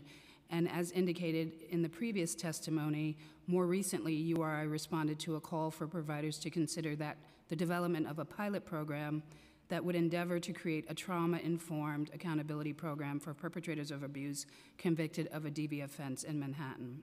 You've heard in the previous testimony how these programs came to fruition and that URI participated in a 10-month collaborative planning process that was designed to provide and result in the development of what is now a trauma-informed curriculum for abusive partners. That process included experts in the field that also included experienced URI staff who have been providing APIP services in Westchester since 2012, which resulted after a 2-year planning process. The desire to pilot services in Manhattan grew out of this experience, which confirmed what you heard in the previous testimony, indicating that many perpetrators of abuse have had previous experiences of trauma and may be predisposed to commit violent acts during the course of their lives. Specifically, we have found in our Westchester program that approximately 80% of the participants have experienced some form of violence in their lives. So far in Manhattan, around 67% have reported childhood exposure to violence. Now, we do not see this as an excuse for behavior, but as a tool to inform the way in which we work in a trauma-informed manner to engage participants and deconstruct unhealthy behaviors that have been learned over extended periods of time. The way in which these two programs operate and track information are different, but our hope is to standardize the practice and outcome measures within each of these programs following the completion of a comprehensive evaluation on the impact of each modality. With respect to the Westchester program, it was developed in collaboration with a number of partners in the county, to include the Department of Probation, which influenced the structure of the partnership and the length of mandated participation based on research of evidence-based practices at the time. The model is based on several behavioral interventions and concepts that take place in a 90-minute weekly group format over the course of 65 weeks. Participation is mandated, and participants must pay a fee based on a sliding scale. It provides services both to male and female identified individuals. We have served approximately 240 individuals during the time of our tenure. Effective rates have been historically based on recidivism as it relates to DV reoffense, and other non-DV related crimes were also tracked early on for those who remained in the county. Due to resource constraints, the program has had limited capacity until recently, and will begin using a database that we designed for the new Manhattan program to track and record information and outcomes. The Department of Probation continues to demonstrate its commitment to the program and is seeking support from the Department of Criminal Justice to study and evaluate the program. As mentioned, the trauma-informed program in Manhattan was developed as stated following an analysis of URI's Westchester model and other best practices in the field. The program uses a model developed by Chris Huffine as its base, with an enhanced trauma-informed lens and a variety of needs and accountability assessment tools added in. It operates with a 2-hour group format over the course of 26 sessions. Participation is free, reducing income as a barrier to participation, and food is provided at each session for participants with limited access to resources. Groups are facilitated by trained facilitators whose role is to establish and maintain a favorable interchange and a mutual aid system. Hence, the facilitators trained on the curriculum begin the process to manage environmentally induced stressors like job readiness, need for housing support, case management, and interpersonally induced stressors, trauma-specific interventions. In a short time that the group has been running, our success has been in addressing these two challenges in order to create an adaptive balance among the group participants. The co-facilitators, male and female identified, have helped the participants to develop a sense of purpose and commonality about the impact of intimate partner violence. They share experiences and concerns. During the group process, safe and less threatening issues are raised first to test the facilitator's trauma-informed response and other participants' genuineness and competence. Through curriculum-focused assignments, the participants have become willing to risk sharing more sensitive and sometimes even taboo concerns. The trauma-informed process has taught the participants to share and relate to one another, with all participants investing and engaging in the process of change. So what is different about this program? The program expands beyond the traditional models, including incorporation of some innovative components, which include the following: no fees charged, as stated, reducing barriers based on financial limitations; ongoing access to wraparound services to address immediate daily living needs and reduce stressors; eventual access to an economic empowerment center that is being established by URI and to open early in 2020; short-term clinical support and access to long-term counseling through referrals; incorporation of victim perspective on accountability through periodic engagement with victims who wish to do so, and a periodic completion of an accountability assessment from the victim's perspective. Understanding victim perspective on accountability is key to understand whether or not a participant has changed their engagement in the use of a range of abusive tactics, to include those not traditionally considered, like pet abuse, and incorporation of an accountability, power, and control wheel for use in the program with the participants. We also provide information and referrals to victims interested in receiving support that is client-centered and based on identified needs. We give participant access to continuing accountability support beyond the 26 sessions, recognizing that individual needs vary and that the length of time that support may be needed for some individuals to increase accountability may also vary. This service allows participants who have successfully completed the 26 sessions to engage in ongoing individual and group support with others who have done so, and to influence others who may have completed the program after them.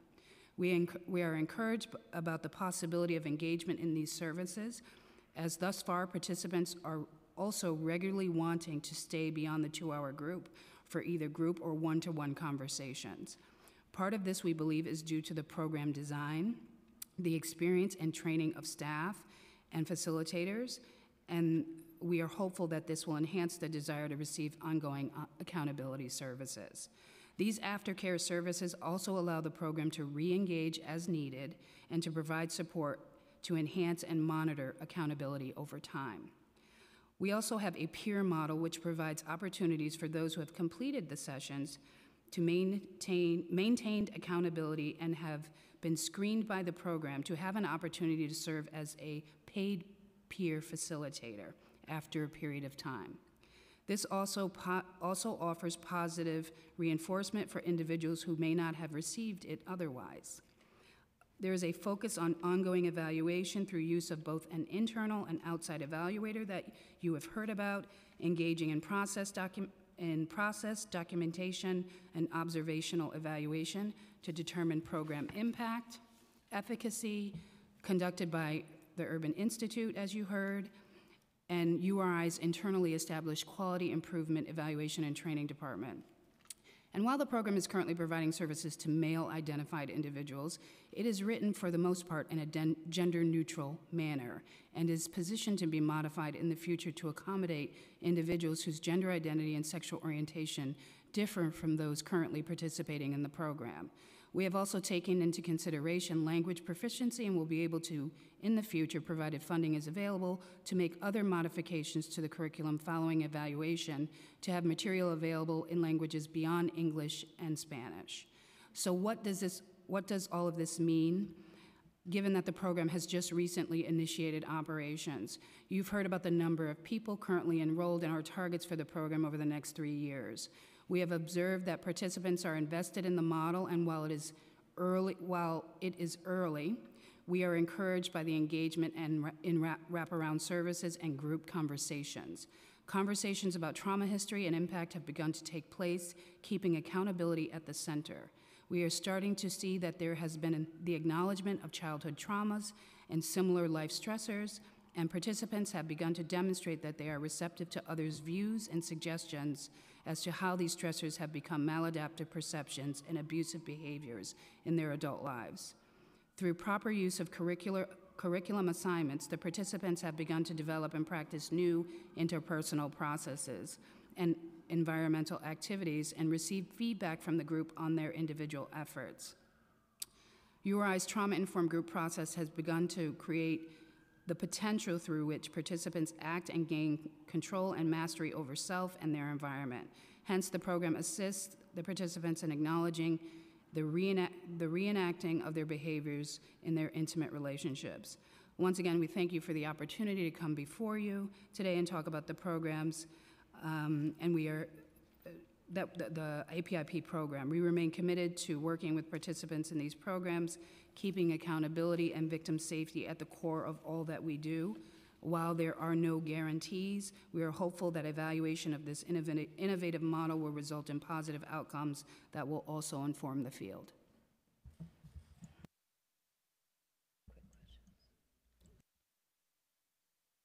I just thank you all so much for your work, your public service. I really appreciate all your thought and effort going into this. My only question really has to do with scale. I'm trying to understand the difference between the amount of services that we provide, how many people are captured in that, compared to how many cases come in. So, DA Gonzalez, you mentioned that every year you have roughly 10,000 DV cases. Could you make a guesstimate of that, how many individuals that reflects? Well, 10,000 individual offenders. Separate individual, yes. Thank you. But obviously, tens of thousands of family members. And then in Manhattan, the statistic was given by the number of incidents that NYPD responded to.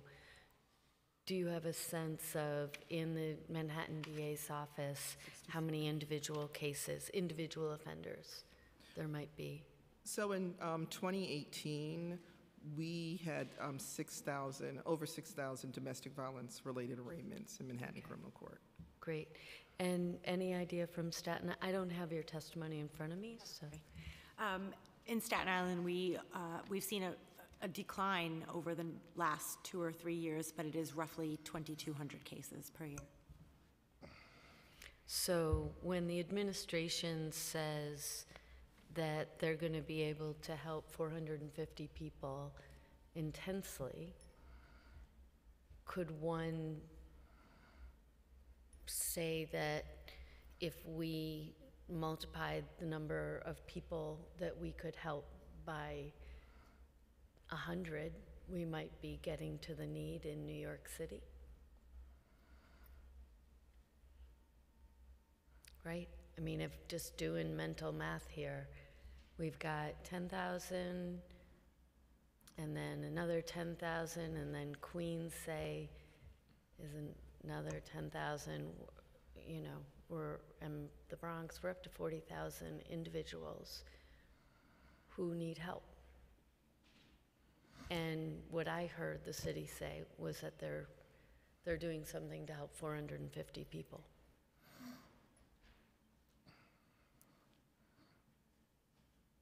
You were going to say something. It wasn't a question. I guess I'm making a statement.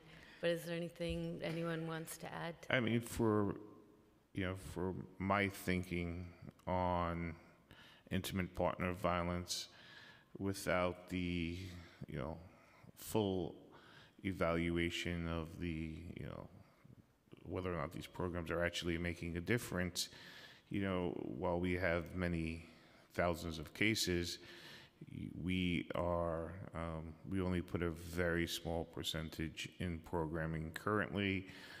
I would estimate the number to be under 300.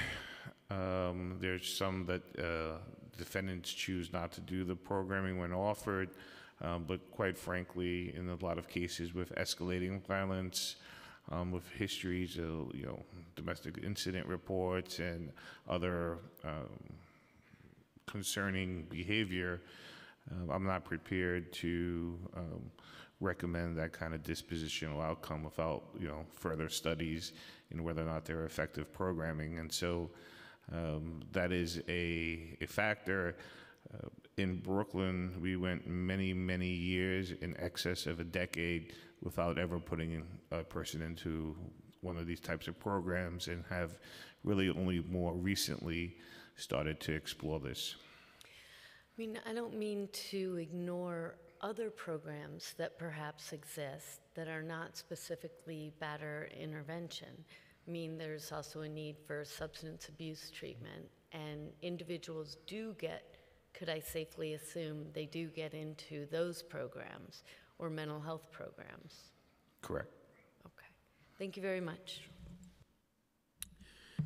So I want to start with something that you said, Mr. Gonzalez, which I think captures the essence of it all and why we're even having a hearing like this. He said, while sending domestic abusers to jail may protect survivors over the short term, incarcerating offenders and hoping that they won't reoffend when they're released has not been an effective way to keep survivors safe over the long term. And that's what we all want to achieve. I have heard you say, maybe directly, maybe I'm reading in between the lines, not too much though, the real question about whether these programs are effective. And I think that was the best answer that you could come up with to the council member's question, which I know put you all a little bit on the spot. Why would we even think about expanding a program or programs until we know whether they work or not? And I'm sitting here saying, I don't know what works and what doesn't work. What's your impression as the district attorney of Kings County, having to make these choices as to who's going into the program and who's not, and I'm sure you see people who've been through a program and now they're back on the docket again. What's your impression of whether these programs, you have PAC and you have TASK, I believe? Correct. Do they work? And insofar as they do or they don't, they could certainly be made better.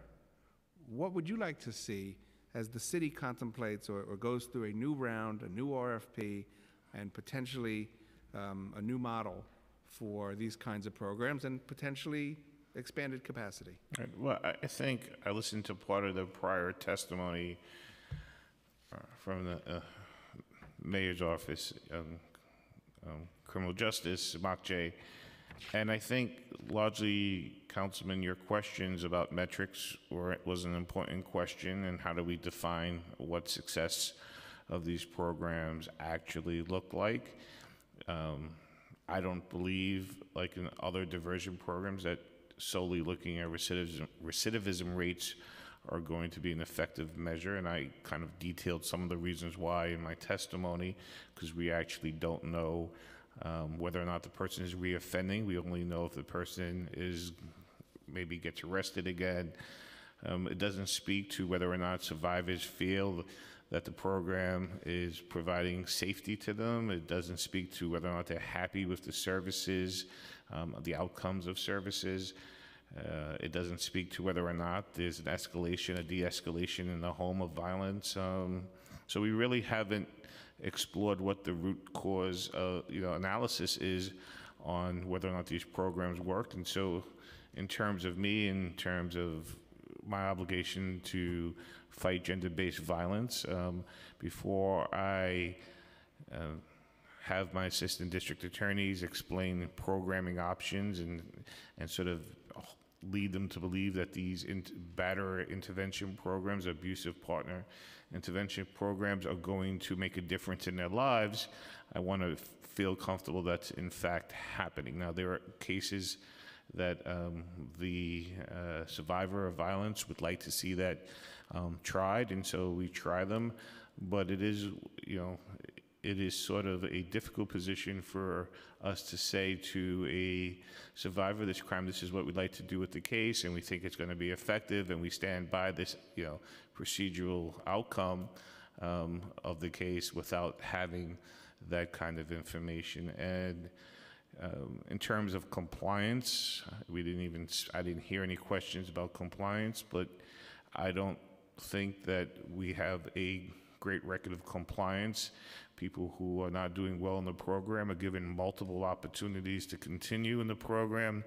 There's not a lot of accountability for people who don't really meet the obligations in the most earnest of ways. They may get through it at the end, but like anything else, there's effective compliance, and there's just people who get through the program. And so, I have a lot of concerns. The practices that appear to be being developed in Manhattan sound great to me. And I indicated that CCI has something that sounds promising.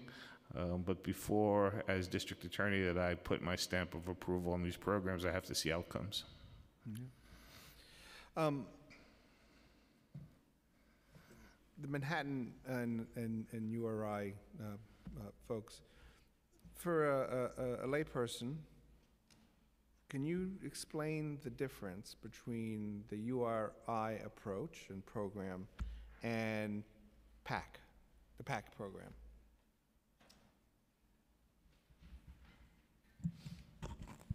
Well, so if you're going to testify, I do need to swear you in. It's a He raised his hand during the... Oh, you did? Yeah, it's Louis Matos, who I Your fingers mentioned. were not crossed. You raised them. He oversees the program at the senior level. Good, good. okay, thank you.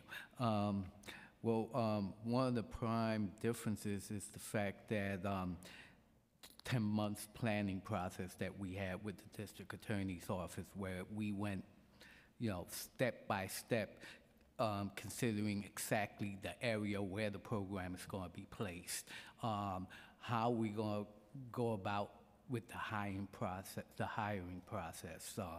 the diverse sensitivity, oppressed sensitivity, and all these different factors that take place in designing the program. The fact that we had national experts come in who have been.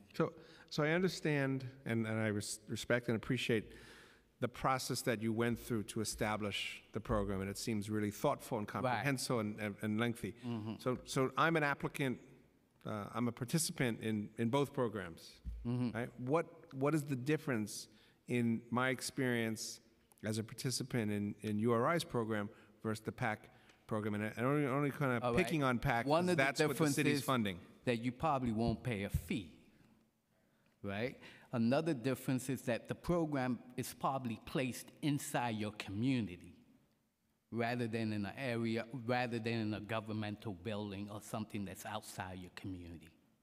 That we might have individuals that speak Spanish, which is something that we've taken into account. That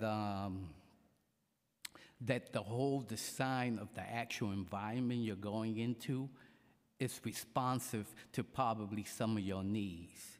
That the times in the schedule where we're running groups is responsive to your schedule and your needs. I also saw in your testimony, one of your testimonies, that there's other services available. Right, wraparound service. Could you describe that a little bit? Because we talk about that a lot in the context of funding for public defenders. And so they've got a client who's a defendant in a case, but he or she may also have an immigration problem, a housing problem, et cetera. Can you talk about your wraparound services? Sure. So we have case management staff as well as a clinical staff member. When clients come in or participants come in, we do a comprehensive needs assessment. So we have an understanding of what their needs are related to housing, benefits, medical issues, economic empowerment in terms of jobs, things of that nature. And we go through that comprehensive assessment to determine what are those factors that may also contribute to or add stressors to their lives and impact their ability to really engage in the programming. And so our case manager will immediately begin to address any immediate needs. We also provide food, and we have found that people, when they're coming in for either an initial assessing, may not have eaten that day, or may not have eaten before they come to a group. So we will provide some food to get people sort of not thinking about being hungry. And we also have space designated within our office space, as Mr. Matos talked about. The office space has been designed to be trauma-informed. The way that it looks gives encouraging messages. Things that we have on the wall, color choosing, things of that nature. In addition, we have space designated, computer space, designated for participants to use computers, to do job searches, housing searches. We are an experience provider to victims of domestic violence and other individuals, and so we understand that there's a need to connect people to services, immediate services, in order for them to fully engage. So we try to address all of those things, and then we have partnerships with other organizations. So we understand we can't do it by ourselves. So we work collaboratively with the DA's office and other organizations to make referrals for people, and then follow up on those referrals with them to see if they've actually engaged. Are they experiencing any challenges? We provide transportation assistance, Metro cards, so people can get to and from the office, to and from appointments that we may help them schedule, so that it releases them from sort of thinking about all those things that might interfere with their ability to engage in the program. And then the clinical services, we do a full comprehensive mental health assessment, including a trauma history questionnaire, as well as a PTSD assessment if necessary, depending on what comes up in the trauma history, and determine whether or not we will offer individual short-term work with them, and determine whether or not we need to do referrals for outside mental health support. If I may just add one aspect that I think is unique about the Manhattan model that was just described. While I can't speak to the specific aspects of the PAC program, I can say that unlike other traditional abusive partner intervention programs, this model provides services in addition to the abusive partner to the victim as well. So the survivor can access services through our office, through the Manhattan DA's office. And in addition, URI has a mechanism for providing those services as well, clinical and wraparound. Does the Manhattan DA's office also use PAC? The Manhattan court system uses PAC, so that is something that we have used in the past, but our referral pipeline into abusive partner intervention programs currently is focused on the URI model. Got it. Yes, ma'am. Just to add to the incorporation of accountability assessments, we have developed 2 accountability assessment tools. One is self-report that we will check in periodically above and beyond sort of what we are observing and seeing in the group. But we thought it was important based on a study that was done, the Mirabel study that was done, where engaging survivors or victims who are interested in remaining in contact with the program would allow us to really understand from the perspective of the victim, which we felt was important. We also understood that we needed to be mindful for those survivors who decided to complete that with us periodically, and it examines a variety of abusive tactics and levels of perception around do they feel that they have freedom to do these things, a whole bunch of different things that fall under different categories of abuse in terms of type of abuse. But what we wanted to do was to make sure that whatever we gleaned from that when we went back to do the work in the group with the participants, we did so in a way that did not jeopardize survivor safety. So it's not about saying your partner said, it's around figuring out ways, and we do sort of case conferencing with the staff and the facilitators.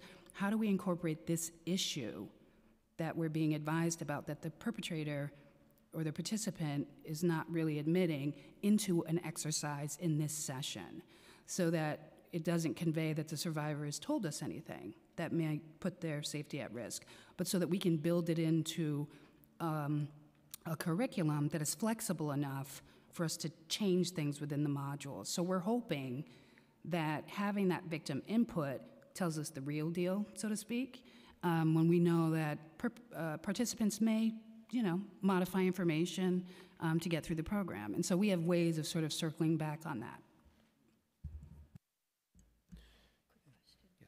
Just really quickly, you have so many great answers to these questions. It really sounds comprehensive. In either your program or in the PAC program, do you know if there's any specific information or intervention that's given for the LGBTQAI population? Currently, we have not had referrals for individuals who identify in that way. However, the curriculum itself, as I mentioned, was set up to be as gender neutral as possible, understanding that we have access to resources, and our agency is continuing its efforts to be culturally competent working with that population. And we are positioned to add modules in the event that individuals who identify as members of the LGBTQ community are coming in. So it might replace an existing module, or there may be a language tweak that we need to do. We may use a different power and control which we have access to. So we're positioned for that. Right now, the individuals who have been referred to us are not identifying as members of that community. Thank you very much. All right, thank you all for your testimony and for the good work that you do, and we all definitely need to keep an eye on what MOCJ is going to go through in terms of a new RFP, and hopefully your views on that will be solicited, and if they are not, let me know. Thank you very much. Thank you.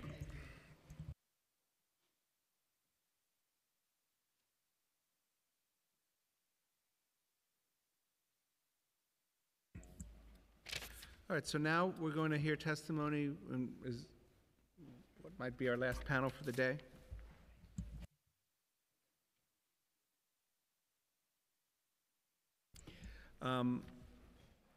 Brooklyn Defender Services, the New York City Anti-Violence Project, Are there any other public defender organizations or legal services organizations that are here waiting to testify? You're looking at, no, we'll get to that. I got you. That's it? Okay, good. In that case, Professor Mills from NYU, right down the street. Come on down, and this will be our last panel of the day. We also have the Lippman Commission.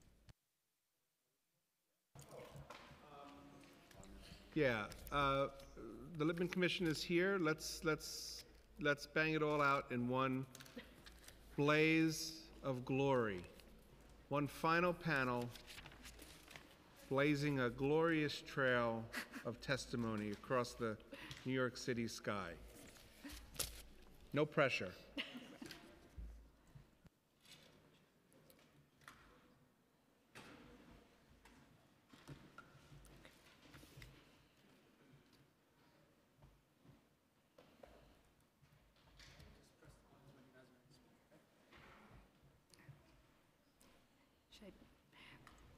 So if you can all raise your right hand so we can get sworn in. Do you swear or affirm the testimony you're about to give is the truth, the whole truth, and nothing but the truth? Yes. Good. Who would like to start us off? You're Sure. I'm at the chair. We'll do that. Okay. Good afternoon. My name is Piali Bassick, and I'm the supervising attorney in the Integrated Defense Practice of Brooklyn Defender Services. I thank the New York Committee on the Justice System and Women and Gender Equity, and Chair Landsman and Chair Rosenthal for holding this important hearing and providing the opportunity to testify on the efficacy and efficiency of the city's batterers intervention programs. As an institutional provider in both criminal and family court in the child welfare cases, we still see a general over-reliance on batterers intervention programs. We represent thousands of people each year who are mandated by criminal or family court to complete these programs.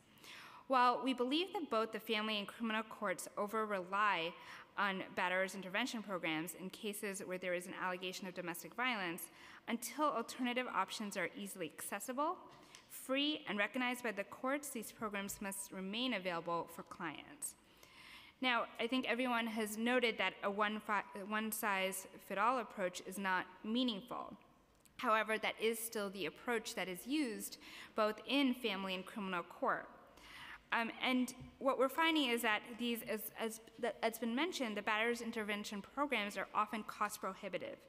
The intake is $50 for the initial intake assessment, and yes, there is a sliding scale. However, our clients are still forced to pay some amount for a course of up to 24 weeks to complete these programs. As the council has noted, these programs are not offered in the languages that our clients speak, and they do not address the issues of intergenerational trauma. In addition, they are located in in locations that are not easily accessible for our clients, and at times that our clients are just unable to attend, as many of our clients are often excluded from the home, forced to find additional employment to pay for rent, both for their families and for themselves when they're excluded from the home, in addition to these programs. However, these programs are currently necessary for our clients to resolve their cases and amend orders of protection to reunify with their families. So BDS, we would like to see alternative programs and options available and more accessible to our clients. We encourage the city to invest in a wider range of programming for individuals that address not just domestic violence and intimate partner violence, but also include opportunities for family therapy and supportive programming for mental health and substance abuse issues where it is appropriate. We would like to see the batterers intervention programs, both batterers intervention programs, but also community-based support programs available, again, for free. I think that as been noted previously, that there are very few programs that are available for free. I believe perhaps in Brooklyn, maybe one that we are aware of. Otherwise, most of the programs do have a fee. And we'd like to see more programs available in the designated languages. As we've noted that we've seen clients who have not been able to find programs in Bengali, in Urdu, in Uzbek, and because of that, they are separated from their families for weeks, and I have seen for years. And it is to a huge detriment to families who are involved in the child welfare system. So we hope that in the future, batterers intervention programs can be meaningful and effectively reduce violence. But until that happens, we need additional tools, we need funding, and we need buy-in for programs that meet the needs of families. And that are accepted by family and criminal court, I would like to note, that are accepted by the court system to resolve these cases.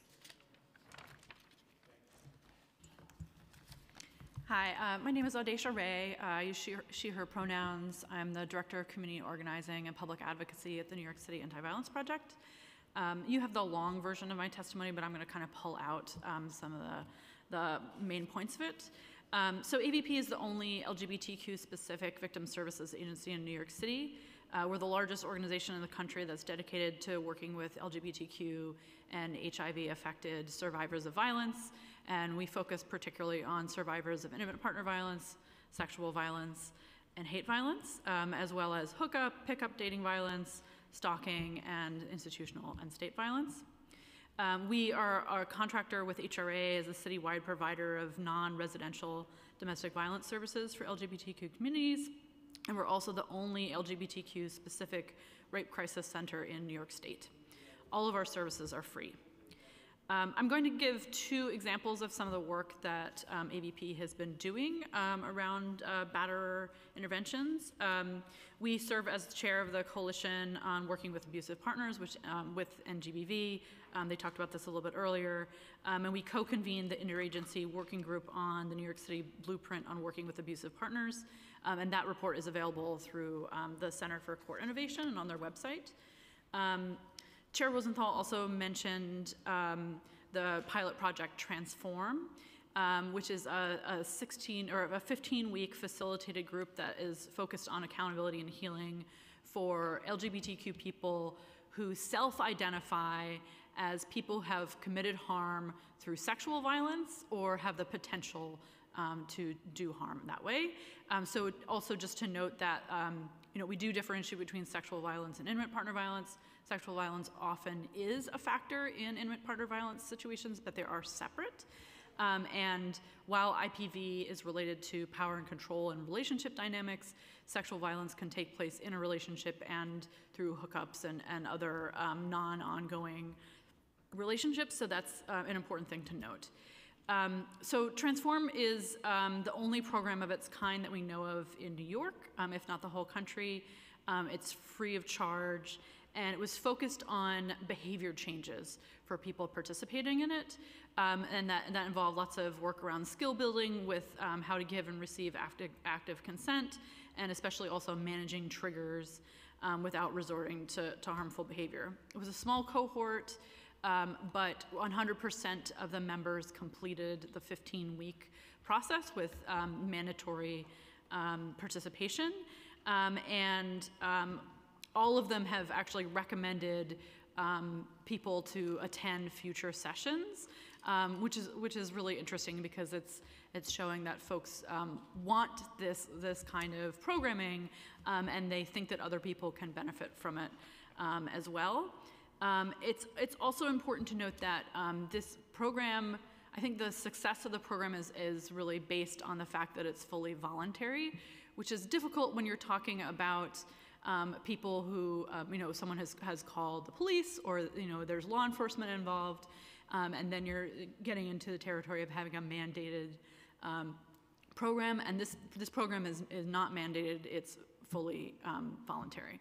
And so in the SV and IPV field, we've been talking a lot about how effective can a program be if it's mandatory, but also if someone doesn't want to participate in a program, you can't just have no consequence for that. So how do you manage those things? And it's kind of a big unanswered question that we're definitely wrestling with as we're doing this work. But We're very excited about being able to continue transform in the future. Right now, it's actually funded through FIPSA, which is the Family Violence Protection Services Act. So it has federal funding to it, but it would be also great to be able to expand it. We had a one-year pilot, and we're figuring out how to support it in the future. I also wanted to highlight that particularly for LGBT people, people who cause harm to their partners are often also themselves survivors. So the binary of survivor and person who causes harm is a false binary. And it's important for us to recognize and engage with that when we're providing services to people who've done harm, to also recognize that they're also survivors and they're processing their own pain and experiences and reactions to violence. There are also a couple of things that I wanted to point out, just some analysis. Right now, there are no LGBTQ-specific abusive partner intervention programs in New York State, and there are very few programs that will serve women who are identified as abusive partners. And that's even true for when AVP, when we hear from our clients that they have nowhere to go for this programming, even when it's mandated. So that's a big concern. And also the fact that most abusive partner intervention is only available through a court mandate creates a particular challenge for LGBTQ people because for lots of different reasons. But one of the reasons is also because that a lot of the behavior that is counted as IPV isn't necessarily a crime. And every instance of IPV incidents aren't necessarily resulting in arrest and detention. So how do you support people who are not committing IPV-related crimes but are abusive partners when the only way to get that access is through mandated programs, and mandated programs don't serve LGBTQ people anyway. So the two things that we really want to recommend are that the council works to identify and release more funding for abusive partner intervention programming that's culturally responsive, inclusive, and affirming across the spectrum of gender identity and sexual orientation, with specific programming that's designed to work with LGBTQ people. And this must be available for people who are court mandated and also for people who wish to access these programs voluntarily. And there are also, complications with both those things. We also want to ensure that the programs are trauma-informed and that they're free of charge. We actually don't feel that charging people for services makes them more committed to the process, and that actually, in many cases, economic instability is part of the factor that contributes to people becoming abusers in the first place. So that kind of economic sanction on them actually doesn't help, doesn't make them take it more seriously. And the programs also need to focus on behavior change, not just education about what happened to them and what they're doing, but they have to be focused on behavior change and be able to show that they're making strides in that way. Thank you. Professor?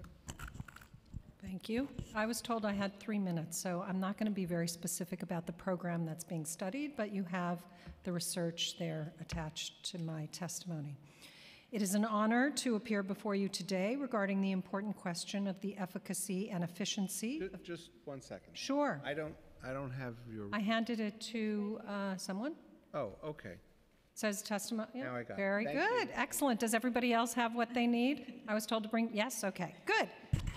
Let me start over. It is an honor to appear before you today regarding the important question of the efficacy and efficiency of batterer intervention programs, also known as BIPs. They've been referred to in many different ways today. My name is Professor Linda Mills from New York University, yes, just up or down the street, depending on how you call New York City. For the past 20 years, my research focus has been on creating effective treatment programs for people who commit domestic violence or DV crimes, with a focus on reducing violence and enhancing victim safety.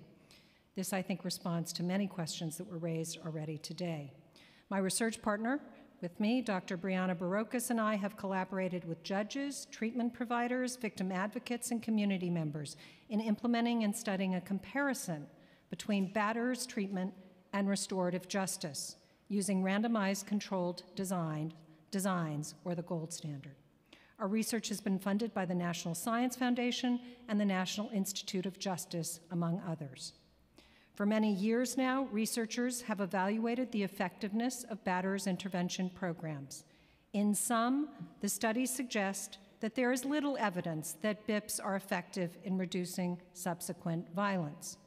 Professor Gondolf's studies, published in 2004 and 2007, suggest there may be evidence to the contrary, but this study is an outlier in a sea of very disappointing results. There are 2,500 BIPs in this country, and we continue to present them to those convicted of DV crimes as a treatment that will help them. We force people, as we've heard today, who often struggle to put food on their table to pay for these programs. It is a travesty for victims and all those affected that we do not focus more of our attention on identifying effective interventions. Today's hearing is a step. Clearly, all of you are committed to this, and I am very grateful to be here and share this information with you, so thank you. More recently, there are, in fact, many more promising outcomes in the research related to the reduction of violence over time. These studies suggest that when BIPs are combined with other treatment approaches, including acceptance and commitment therapy, cognitive behavioral treatment, and the case of our own research, restorative justice, they can, in fact, be more effective in reducing subsequent violence when compared to a typical BIP. In our study, recently published in Nature Human Behavior, which you have in your hands, we compared two treatment modalities, a hybrid program that combined 12 weeks of BIP with 6 weeks of restorative justice treatment to 18 weeks of a pure BIP. We found astonishing results. There was a 53% reduction in new arrests for those enrolled in the hybrid BIP plus restorative justice program compared to the typical BIP. In addition, we saw a 52% reduction in the severity of crimes committed in the hybrid BIP plus restorative justice compared to those in BIP only. In this study, 42% of victims chose to participate in at least one restorative justice session. This evaluation took place in Utah, where the state permits victims to join the treatment following the completion of a number of sessions by BIP by the person who was convicted of the crime. I understand that the City of New York may be interested in experimenting with alternatives to BIP, which may include a victim who agrees to participate. This is laudable and important. Let me add that in a previous study published in the Journal of Experimental Criminology, we showed that there was no evidence that when victims participated in restorative justice treatment, that it put them at any more risk compared to BIP. NYU's Center on Violence and Recovery has been a pioneer in developing and studying restorative justice in the US now for over 20 years. We are currently seeking 4 jurisdictions for replication studies, which would compare BIP only, plus BIP and restorative justice. We would be delighted to include New York City in this important undertaking. Thank you. Good afternoon. I'm Tyler Nims, Executive Director of the Independent Commission on New York City Criminal Justice and Incarceration Reform, most commonly known as the Littman Commission after our chairperson, Judge Jonathan Littman. Thank you for the opportunity to testify today. I know that my remarks are the only thing standing between people and their evening plans, so I'll keep them brief. I'm going to focus on programming in the context of... You may not be familiar with council members' evening plans. So, well, in that case... The community board will wait. Don't worry about it. Go ahead. My fellow panelists' evening plans in that case. I'll focus on pretrial diversion and programming in the context of bail reform and pretrial diversion. One of the core principles of our work is that New York City should use incarceration as sparingly as possible, consistent with public safety. The pretrial reform legislation that's going to take effect in January reflects this precept by making pretrial release the presumption in criminal cases in New York, including domestic violence cases. Allegations of domestic violence pose special challenges and risks, and in some cases, pretrial supervision and diversion programs can help strike the right balance between those challenges and the mandate to limit pretrial incarceration. But I do want to note, consistent with what the attorney from BDS said, is that programs need not be the only option, and that there are many people who are released today pre-trial without programming. So first I'll go through some numbers. Last year there were approximately 200,000 criminal cases arraigned in New York City. Approximately 30,000 of those involved domestic violence allegations. The vast majority of these cases were misdemeanors, 85% of them.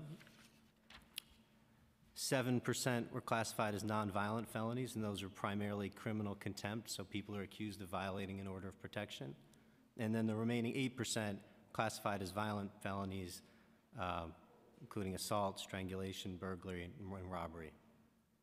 Although these cases involve special considerations, their pretrial release rates are parallel to those of cases that do not involve domestic violence. So 76% of people accused of domestic violence allegations or cases involving those allegations are released on recognizance. Fewer than 1% were remanded, and the rest, about 24%, had bail set. And it's important to note that many people who have bail set are eventually able to make bail, most of them, and are not detained through the pendency of the case. Also, very important to note that the racial disparities that are present across our justice system exist in domestic violence cases, and that people of color who are accused of charges including domestic violence are significantly more likely to have bail set than white people facing similar charges. So what this means for city jails, as of about a month ago on October 16th, there are about 470 people incarcerated in city jails on domestic violence allegations. I can give you that breakdown, it's in the testimony, but when bail reform takes effect in January, as you know, some domestic violence cases are no longer going to be eligible for pretrial incarceration at arraignment, so no bail, no remand. Other charges will come with a presumption of release and a requirement that the least restrictive conditions be imposed, even though bail and detention are permissible. And we estimate that if the pretrial reform legislation had been in place on October 16th, approximately 100 of the people that are detained then would have been subject to release.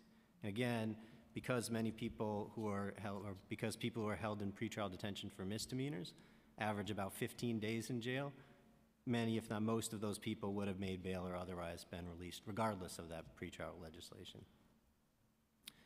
There's reason to believe that some of the people who are incarcerated today could be on domestic violence allegations, could be released pretrial with or without conditions. According to a CCI analysis from last year, a significant fraction of the people who are detained pretrial pose only a low or low to moderate risk of rearrest or of domestic violence rearrest. I think they calculated 27% of the people who are incarcerated had that lower risk level. So with that in mind, we recommend replacing incarceration in appropriate cases with evidence-informed alternatives that can hold people accountable, but also promote rehabilitation. And these programs can be maybe more effective than incarceration because while jails can offer a temporary reprieve from violence and from the burdens that are being created in the community, incarceration rarely addresses the problems and circumstances that are driving violent behavior. And I think D.A. Gonzalez said it very well. We're not going to incarcerate ourselves out of our problems with domestic violence. So in addition to those programs, with the implementation of the pretrial legislation in January, we recommend that judges be given the discretion to allow people charged with domestic violence offenses to participate in supervised release. We suggest a specialized supervised release track be developed that emphasizes compliance with orders of protection and offers programming, including cognitive behavioral therapy or restorative justice principles, to try to get at those causes of domestic violence. So just to sum that all up, allowing some people to be released and engaged in programs that are tailored towards addressing domestic violence can be more beneficial to victims, more productive to charged persons than sending them to jail. As you'd heard from everybody today, there's much more that can and should be done to create these types of programs and make sure that they're effective. And we encourage the administration and the council to develop those programs and to seek alternatives where possible. Thank you. All right. Professor, where have you been all my hearing? I know, I'm sorry. I was like trying to get your attention. I hope you don't object, colleague, but earlier on in the hearing, Councilmember Rosenthal leaned over to me and said, isn't there some professor somewhere, maybe at CUNY or John Jay or somewhere, I was here, who's researched this stuff and can tell us, at least from the academic perspective, the research perspective, what works and what doesn't work. Specifically regarding your testimony, it sounds like the current batter intervention programs are not effective, but what is effective is maybe a couple of things, but in particular you focus on restorative justice, that there was a study that compared a hybrid between a traditional batter intervention program and restorative justice model versus a pure batter intervention program, and the hybrid won overwhelmingly. So I just want to understand, and I don't know if I'm being too Talmudic, but wouldn't a restorative justice model and maybe some of the other elements, if that was put together, that would be a batter intervention program. It just would be one that incorporated elements that worked versus elements that didn't. And I need to understand that because, especially as MOCJ is gonna put out a new RFP and we're gonna go through the budget process and we've got to decide what to advocate for or against, I don't want to use the wrong terms. I don't want to say our batter intervention program should incorporate restorative justice techniques and these other techniques, and I'm not going to sound like I'm making any sense because the two are mutually exclusive. So can you just explain that for someone like a layperson? Sure, they are not mutually exclusive, and this is kind of where we landed. So we did a pure study of a comparison between restorative justice and domestic violence in Arizona several years ago. And we didn't find the kind of dramatic results that we got when we combined the two programs. This was very exciting because, as you could see from today's testimony, there are lots of people attached to a batter's intervention approach. So we wanted to ask the very serious question, given the 2,500 programs follow the Duluth model, and that's what the research suggests, in one form or another. And we started to look at other research that used trauma-informed, whether it's ACT, ACTV, there are many versions of this, that the truth is, or CBT, the truth is they are all kind of a mashup of trying to get to the learned behaviors and helping people unlearn those behaviors and create an environment, in the case of restorative justice or ACTV, you know, a model where people can be heard and felt in terms of their own histories of victimization to get to a place where, in essence, they acknowledge the ways in which they may be acting out in abusive ways, and perhaps linking that to their own histories of abuse.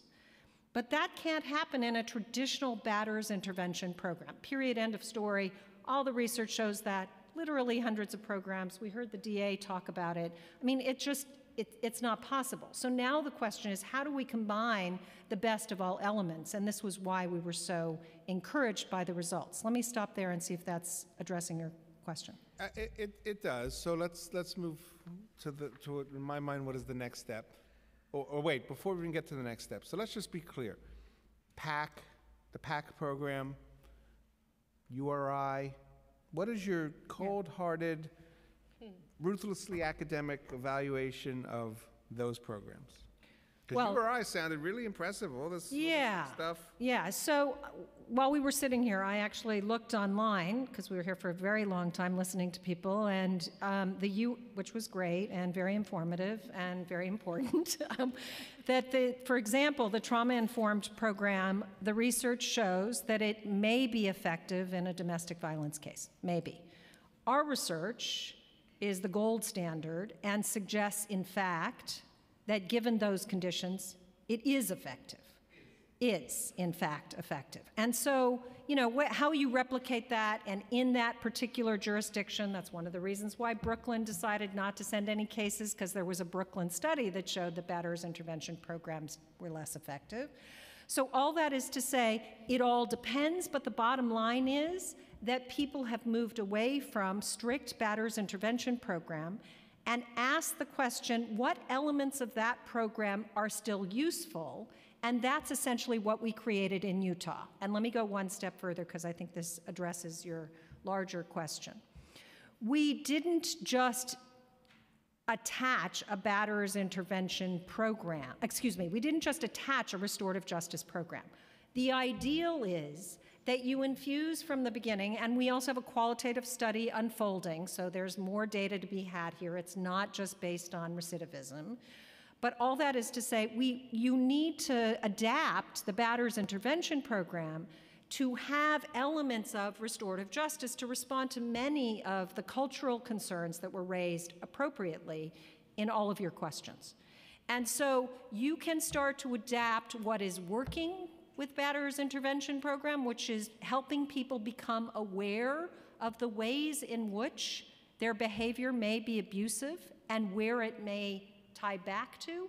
And you can do that in a more restorative or trauma-informed way that is more sensitive, so that people feel as though as they go through each one of these days of treatment, that they're making progress. It's not just being, shouted at them and I'll stop. Go ahead. Follow up on that real quickly. I understand what you're saying, but the twist in your findings seems to be the element of restorative justice, yes, which is critical. Yes. Did you, in your quick look at the URI program, or the RFP that the city has put out, is there that element of restorative justice in those programs? So I didn't look at the RFP. I'm more than happy to go back and look and do a kind of analysis of that. Restorative justice, for the most part, but Brianna should address this, might be able to address this, has not been incorporated in any direct way in any city programs that we have seen. I know there's a little bit of a program going, a sort of effort to understand how it might be used, but I don't think in any intentional way that is therefore studied and understood as effective or not. So when the Office to End Domestic Violence and GBV, gender-based violence, testified, they said that in 2015 they had a huge roundtable with everyone at the table. Yeah. Were you at the table? So we were trying to remember. We don't think so. We have been a part. It's a pretty shocking, thing to say. We have been a part of COAP, C-O-W-A-P. Yes, and at times Brianna attends more often than I do. Brianna's often invited more often than I am. If you want to, I'm more than happy to try and untangle this. I've been doing this work for 20 years, and as you know, your own questions have been appropriately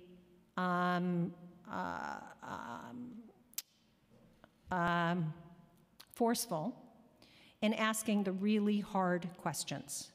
For 20 years, I have been trying to ask the really hard questions. I've raised questions about LGBTQA communities. I have raised questions about the African American community and the impact of criminalization on the African American community. And the truth is that people found it quite threatening. It's one of the reasons why I moved to restorative justice, to ask the question, how can I be productive in the field and contribute in significant ways a new model around the theory that I thought was right, which is that we had it wrong. And I hear you. Why did you do the study in Utah or Arizona and not here? Because we weren't asked to. I think everybody knew this work was happening. We did a study in Arizona many years ago now. People knew that work, and nobody asked us to come forward to work with them to create a restorative justice response in New York City. We would have been much more willing to actually stay home than to fly to Utah, which, we came to be a second home for us, and in Arizona as well. I've done that. And And then just specifically about your study, what time period? I mean, I'm looking at it very quickly. It looks very academic. It's, it's the gold standard. It's the gold standard, and it's 2 years of analysis after the work to identify recidivism or whatever. Yeah, and so let me. What years was this? It was period? 2013 to 2016 or so, right? Right. Well, they were in the random assignment was 2012 to 2014. And right. No, I just wanted to get a sense. Looking for 2-year outcome data. Right. So it's in the teens already.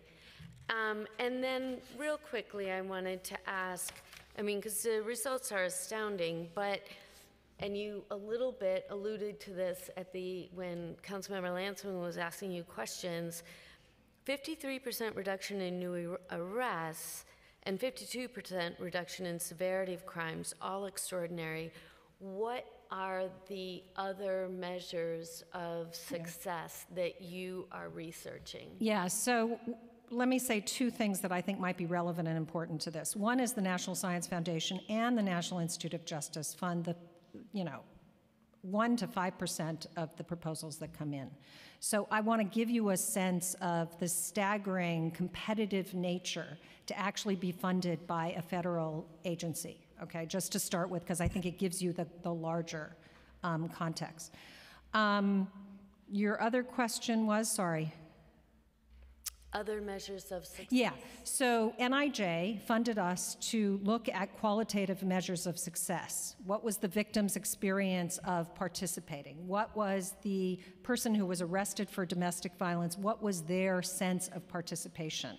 And those results feel as important and convincing as much of the conversation we've had here.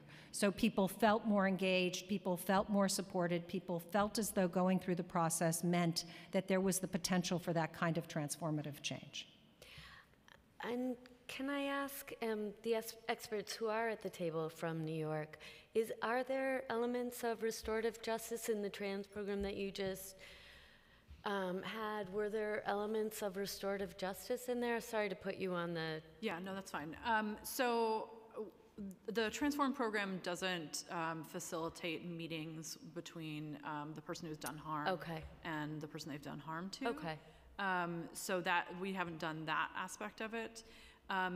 One of the things that I've been hearing a lot about about restorative justice programming in New York is that lots of RJ programs won't touch DV.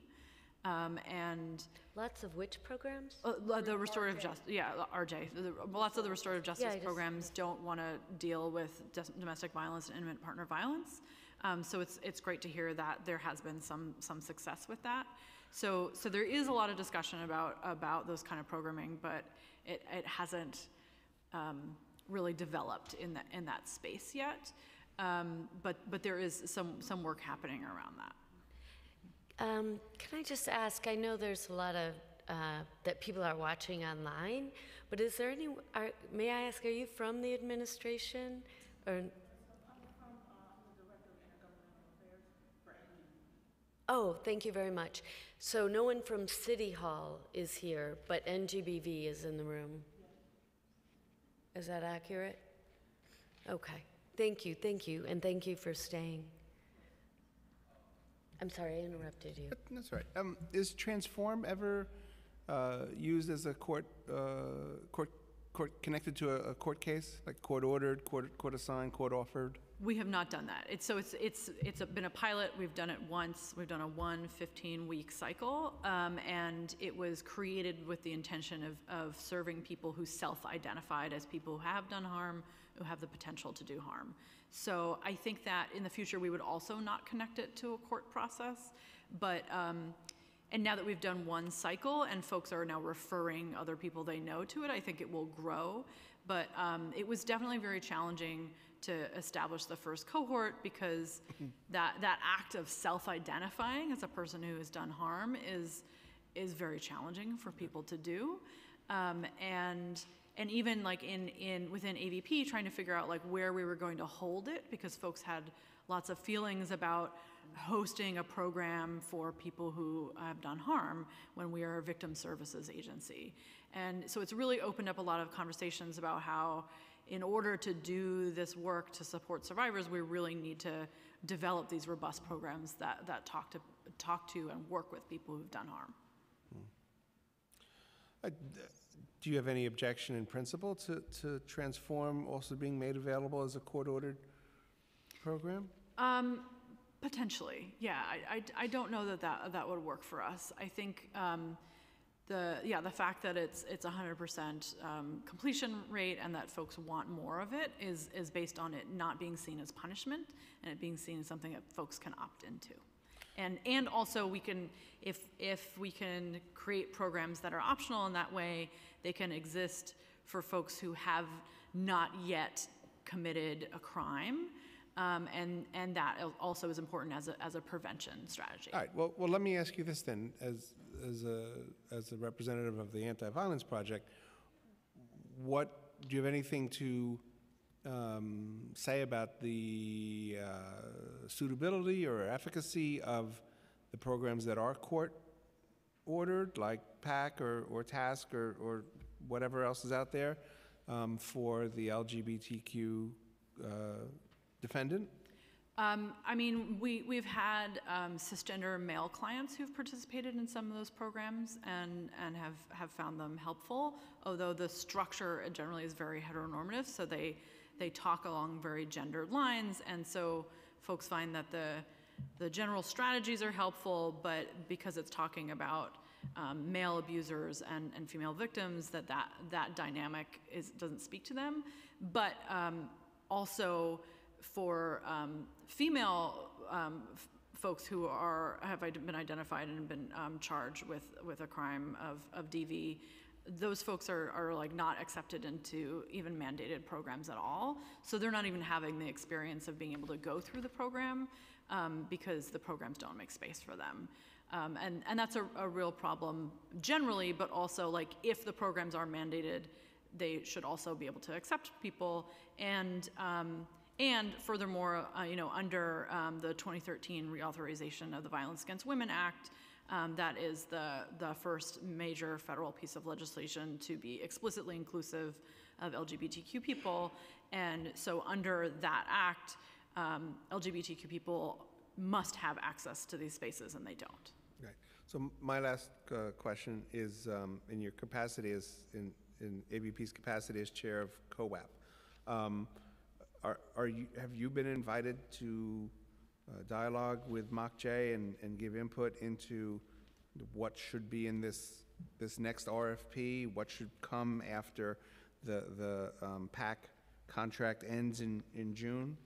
I know we've been talking with the folks at NGBV. I'm in the policy department and not in the direct services department, so I'm not sure what the direct services folks' conversations have been having, but we have been talking to NGBV. But not MOCJ? I don't think so, but I could be wrong. Could you find out?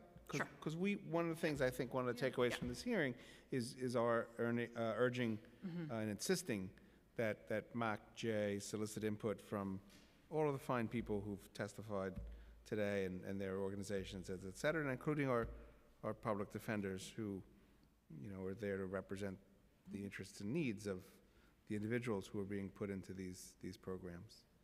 So that's all I've got. Yes. One last quick question for you, Professor Mills. Your study, just to the council member's point about mandatory versus voluntary, it looks like, if I'm reading this right, your evaluation was in Utah, where the state permits victims to join the treatment after completion of a number of sessions of BIP by the person who was convicted of the crime. So in other words, these are people who are convicted, were court-ordered to do some BIP, and then chose to be participants. The first part was right. It's a randomized controlled design, so you are assigned based on a lottery in essence. And so you didn't choose to participate in a restorative justice. That's what makes it the gold standard. And so 200, let me try and explain, 250 or so people came into 6 judges' courts in Utah, and all the judges, for the most part, assign people convicted of domestic violence crimes to treatment in Utah. In other words, all of them were mandatory. All of them were mandated. Then they came to the treatment center, and the treatment center, in a randomized way, assigned you to one or the other. Okay. So this is a successful mandated program. Correct. And is there any significance to the words the state? Is there any significance to Utah? Is it a state? Yeah. No, right? So let me tell you what the significance of Arizona and Utah are, because I think that's relevant. Because we were researchers and because we were looking to test using a gold standard, we wanted to partner with judges and the criminal justice system who were willing. Got it. And in Arizona and Utah, we found that willingness. We do not need to partner with judges, but in its early stages, it was very important in terms of elevating the significance of the work to partner with the criminal justice system. Yeah, makes sense. Thank you all so much for your time waiting till the end of the day. I really appreciate your staying through the whole thing. I hope the city is listening to this panel. You're all doing such excellent work. I feel less disheartened. Still disheartened. Thank you so much. We have one more person who'd like to testify today, Grace Price from the Close Rosie's campaign. Welcome. Good evening, Councilwoman, Councilman. Thank you for allowing me and Frank to be the caboose in the hearing today. I will, as always, email my testimony this afternoon. Of course, there are all kinds of things that I was hoping this hearing would be about today, because there's all kinds of issues in the woodwork with women, jails, and the criminal justice reform process currently hanging like a black cloud looming over the city. Without battering a ram against this hearing and asking you, reminding you that the jail plan is a miasma of Title IX inequity that no one has addressed, I want to move specifically on to the mayor's office to combat gender-based violence and talk about the funding issues and how they relate to the DAs. And I also want to reaffirm and ask again for the council to start thinking about moving away from the NYPD all interactions with survivors. The special victims units need to be completely divorced from the NYPD and the district attorney's office. We need a completely new unit to investigate all of these crimes in city agencies, in our jails, and in the community at large. First, I want to address what I heard Ms. Pennington say about the budgetary accommodations for the BIP programs over the coming years. And I want to remind you that our district attorney, Cyrus Vance, here in Manhattan, has this behemoth pile of money from the Criminal Justice Initiative that he chooses to dole out whichever way he chooses. Very little of this money has actually come to survivors in New York State. A lot of this end the backlog, rape kit nonsense rhetoric that we hear from Mariska and from Joyful Heart and from the district attorney's office is about that money being spread across the nation to other jurisdictions. That is money that should have gone into the Crime Victims Fund here in New York. It should have been distributed to be used locally here in our communities, and it's outrageous that it's being spread across the country to build Cyrus Vance's national profile. You know where I'm going with that, but I'll cut myself short. I'm learning to leash myself. I also want to remind you that Cy Vance has just, as of October, posted 7 new jobs for a community engagement unit that his office is creating, which will add over the next 25 years approximately $75 million to the budget. The community engagement unit, if you look, and I've emailed all of the council members about this new unit that is being created, is fulfilling the jobs of the NYPD and of Cy Vance's campaign staff. And he's creating this unit precisely at the time where he's run out of money for his campaign. Overall, the costs of this new community engagement unit, and I've sent you the job descriptions that have been posted, will add per year over $2 million to the budget. That's $2 million that could be used for BIP programs. I'll move on from that, but it's egregious that this particular pile of money does not have city oversight, that it is not going through the general fund, and that you have no say, and the community has no say on where these monies are going. Ms. Price? Yes, sir. Can I just ask you, have you any experience with one of these BIP programs? So, and of course, my own experience is where I wanted to end my quick 30 seconds left of my testimony. I wanted to talk about the number of batterers that are not even being identified as they process through the system. The Mayor's Office to End Gender-Based Violence themselves have disclosed that last year there are only 65,000 appointments in all 5 family justice centers throughout the city of New York. That's 65,000 appointments overall. That's for rape, sex trafficking, pimping, domestic violence, abuse, all of these. People are not being reached. So if the survivors of sexual assault and domestic violence are not even being reached, you can be assured that their batterers are not being identified and they're not being reached. My batterer right now still is sitting on 120th Street running a gang called the CBT, the Can't Be Touched, and all the little boys in that community that go to the PAL, the Police Athletic League headquarters on 119th Street that's literally a block away, know me by name, and when I go back into the neighborhood, they just shake their heads and they say, it is what it is. These are people that are being raised in Tony, Southwest Harlem, along the glittering restaurant row of Frederick Douglass, south of 120th Street. They're being raised in a community that says it's okay to abuse. Yeah, go to PAL and get your money for your after-school program, but know that you can throw a woman through a fish tank, causing her to need over 80 stitches in her genitalia and never be held accountable for it. I think that's a really good place to end. The problem here is not resources. The problem here is that people are not being identified as batterers.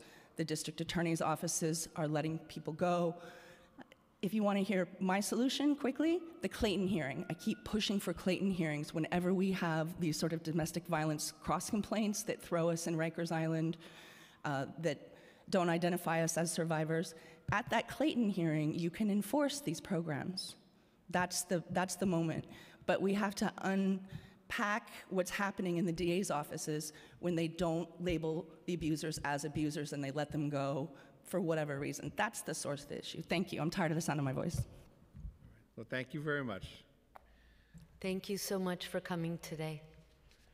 And I think that concludes our hearing.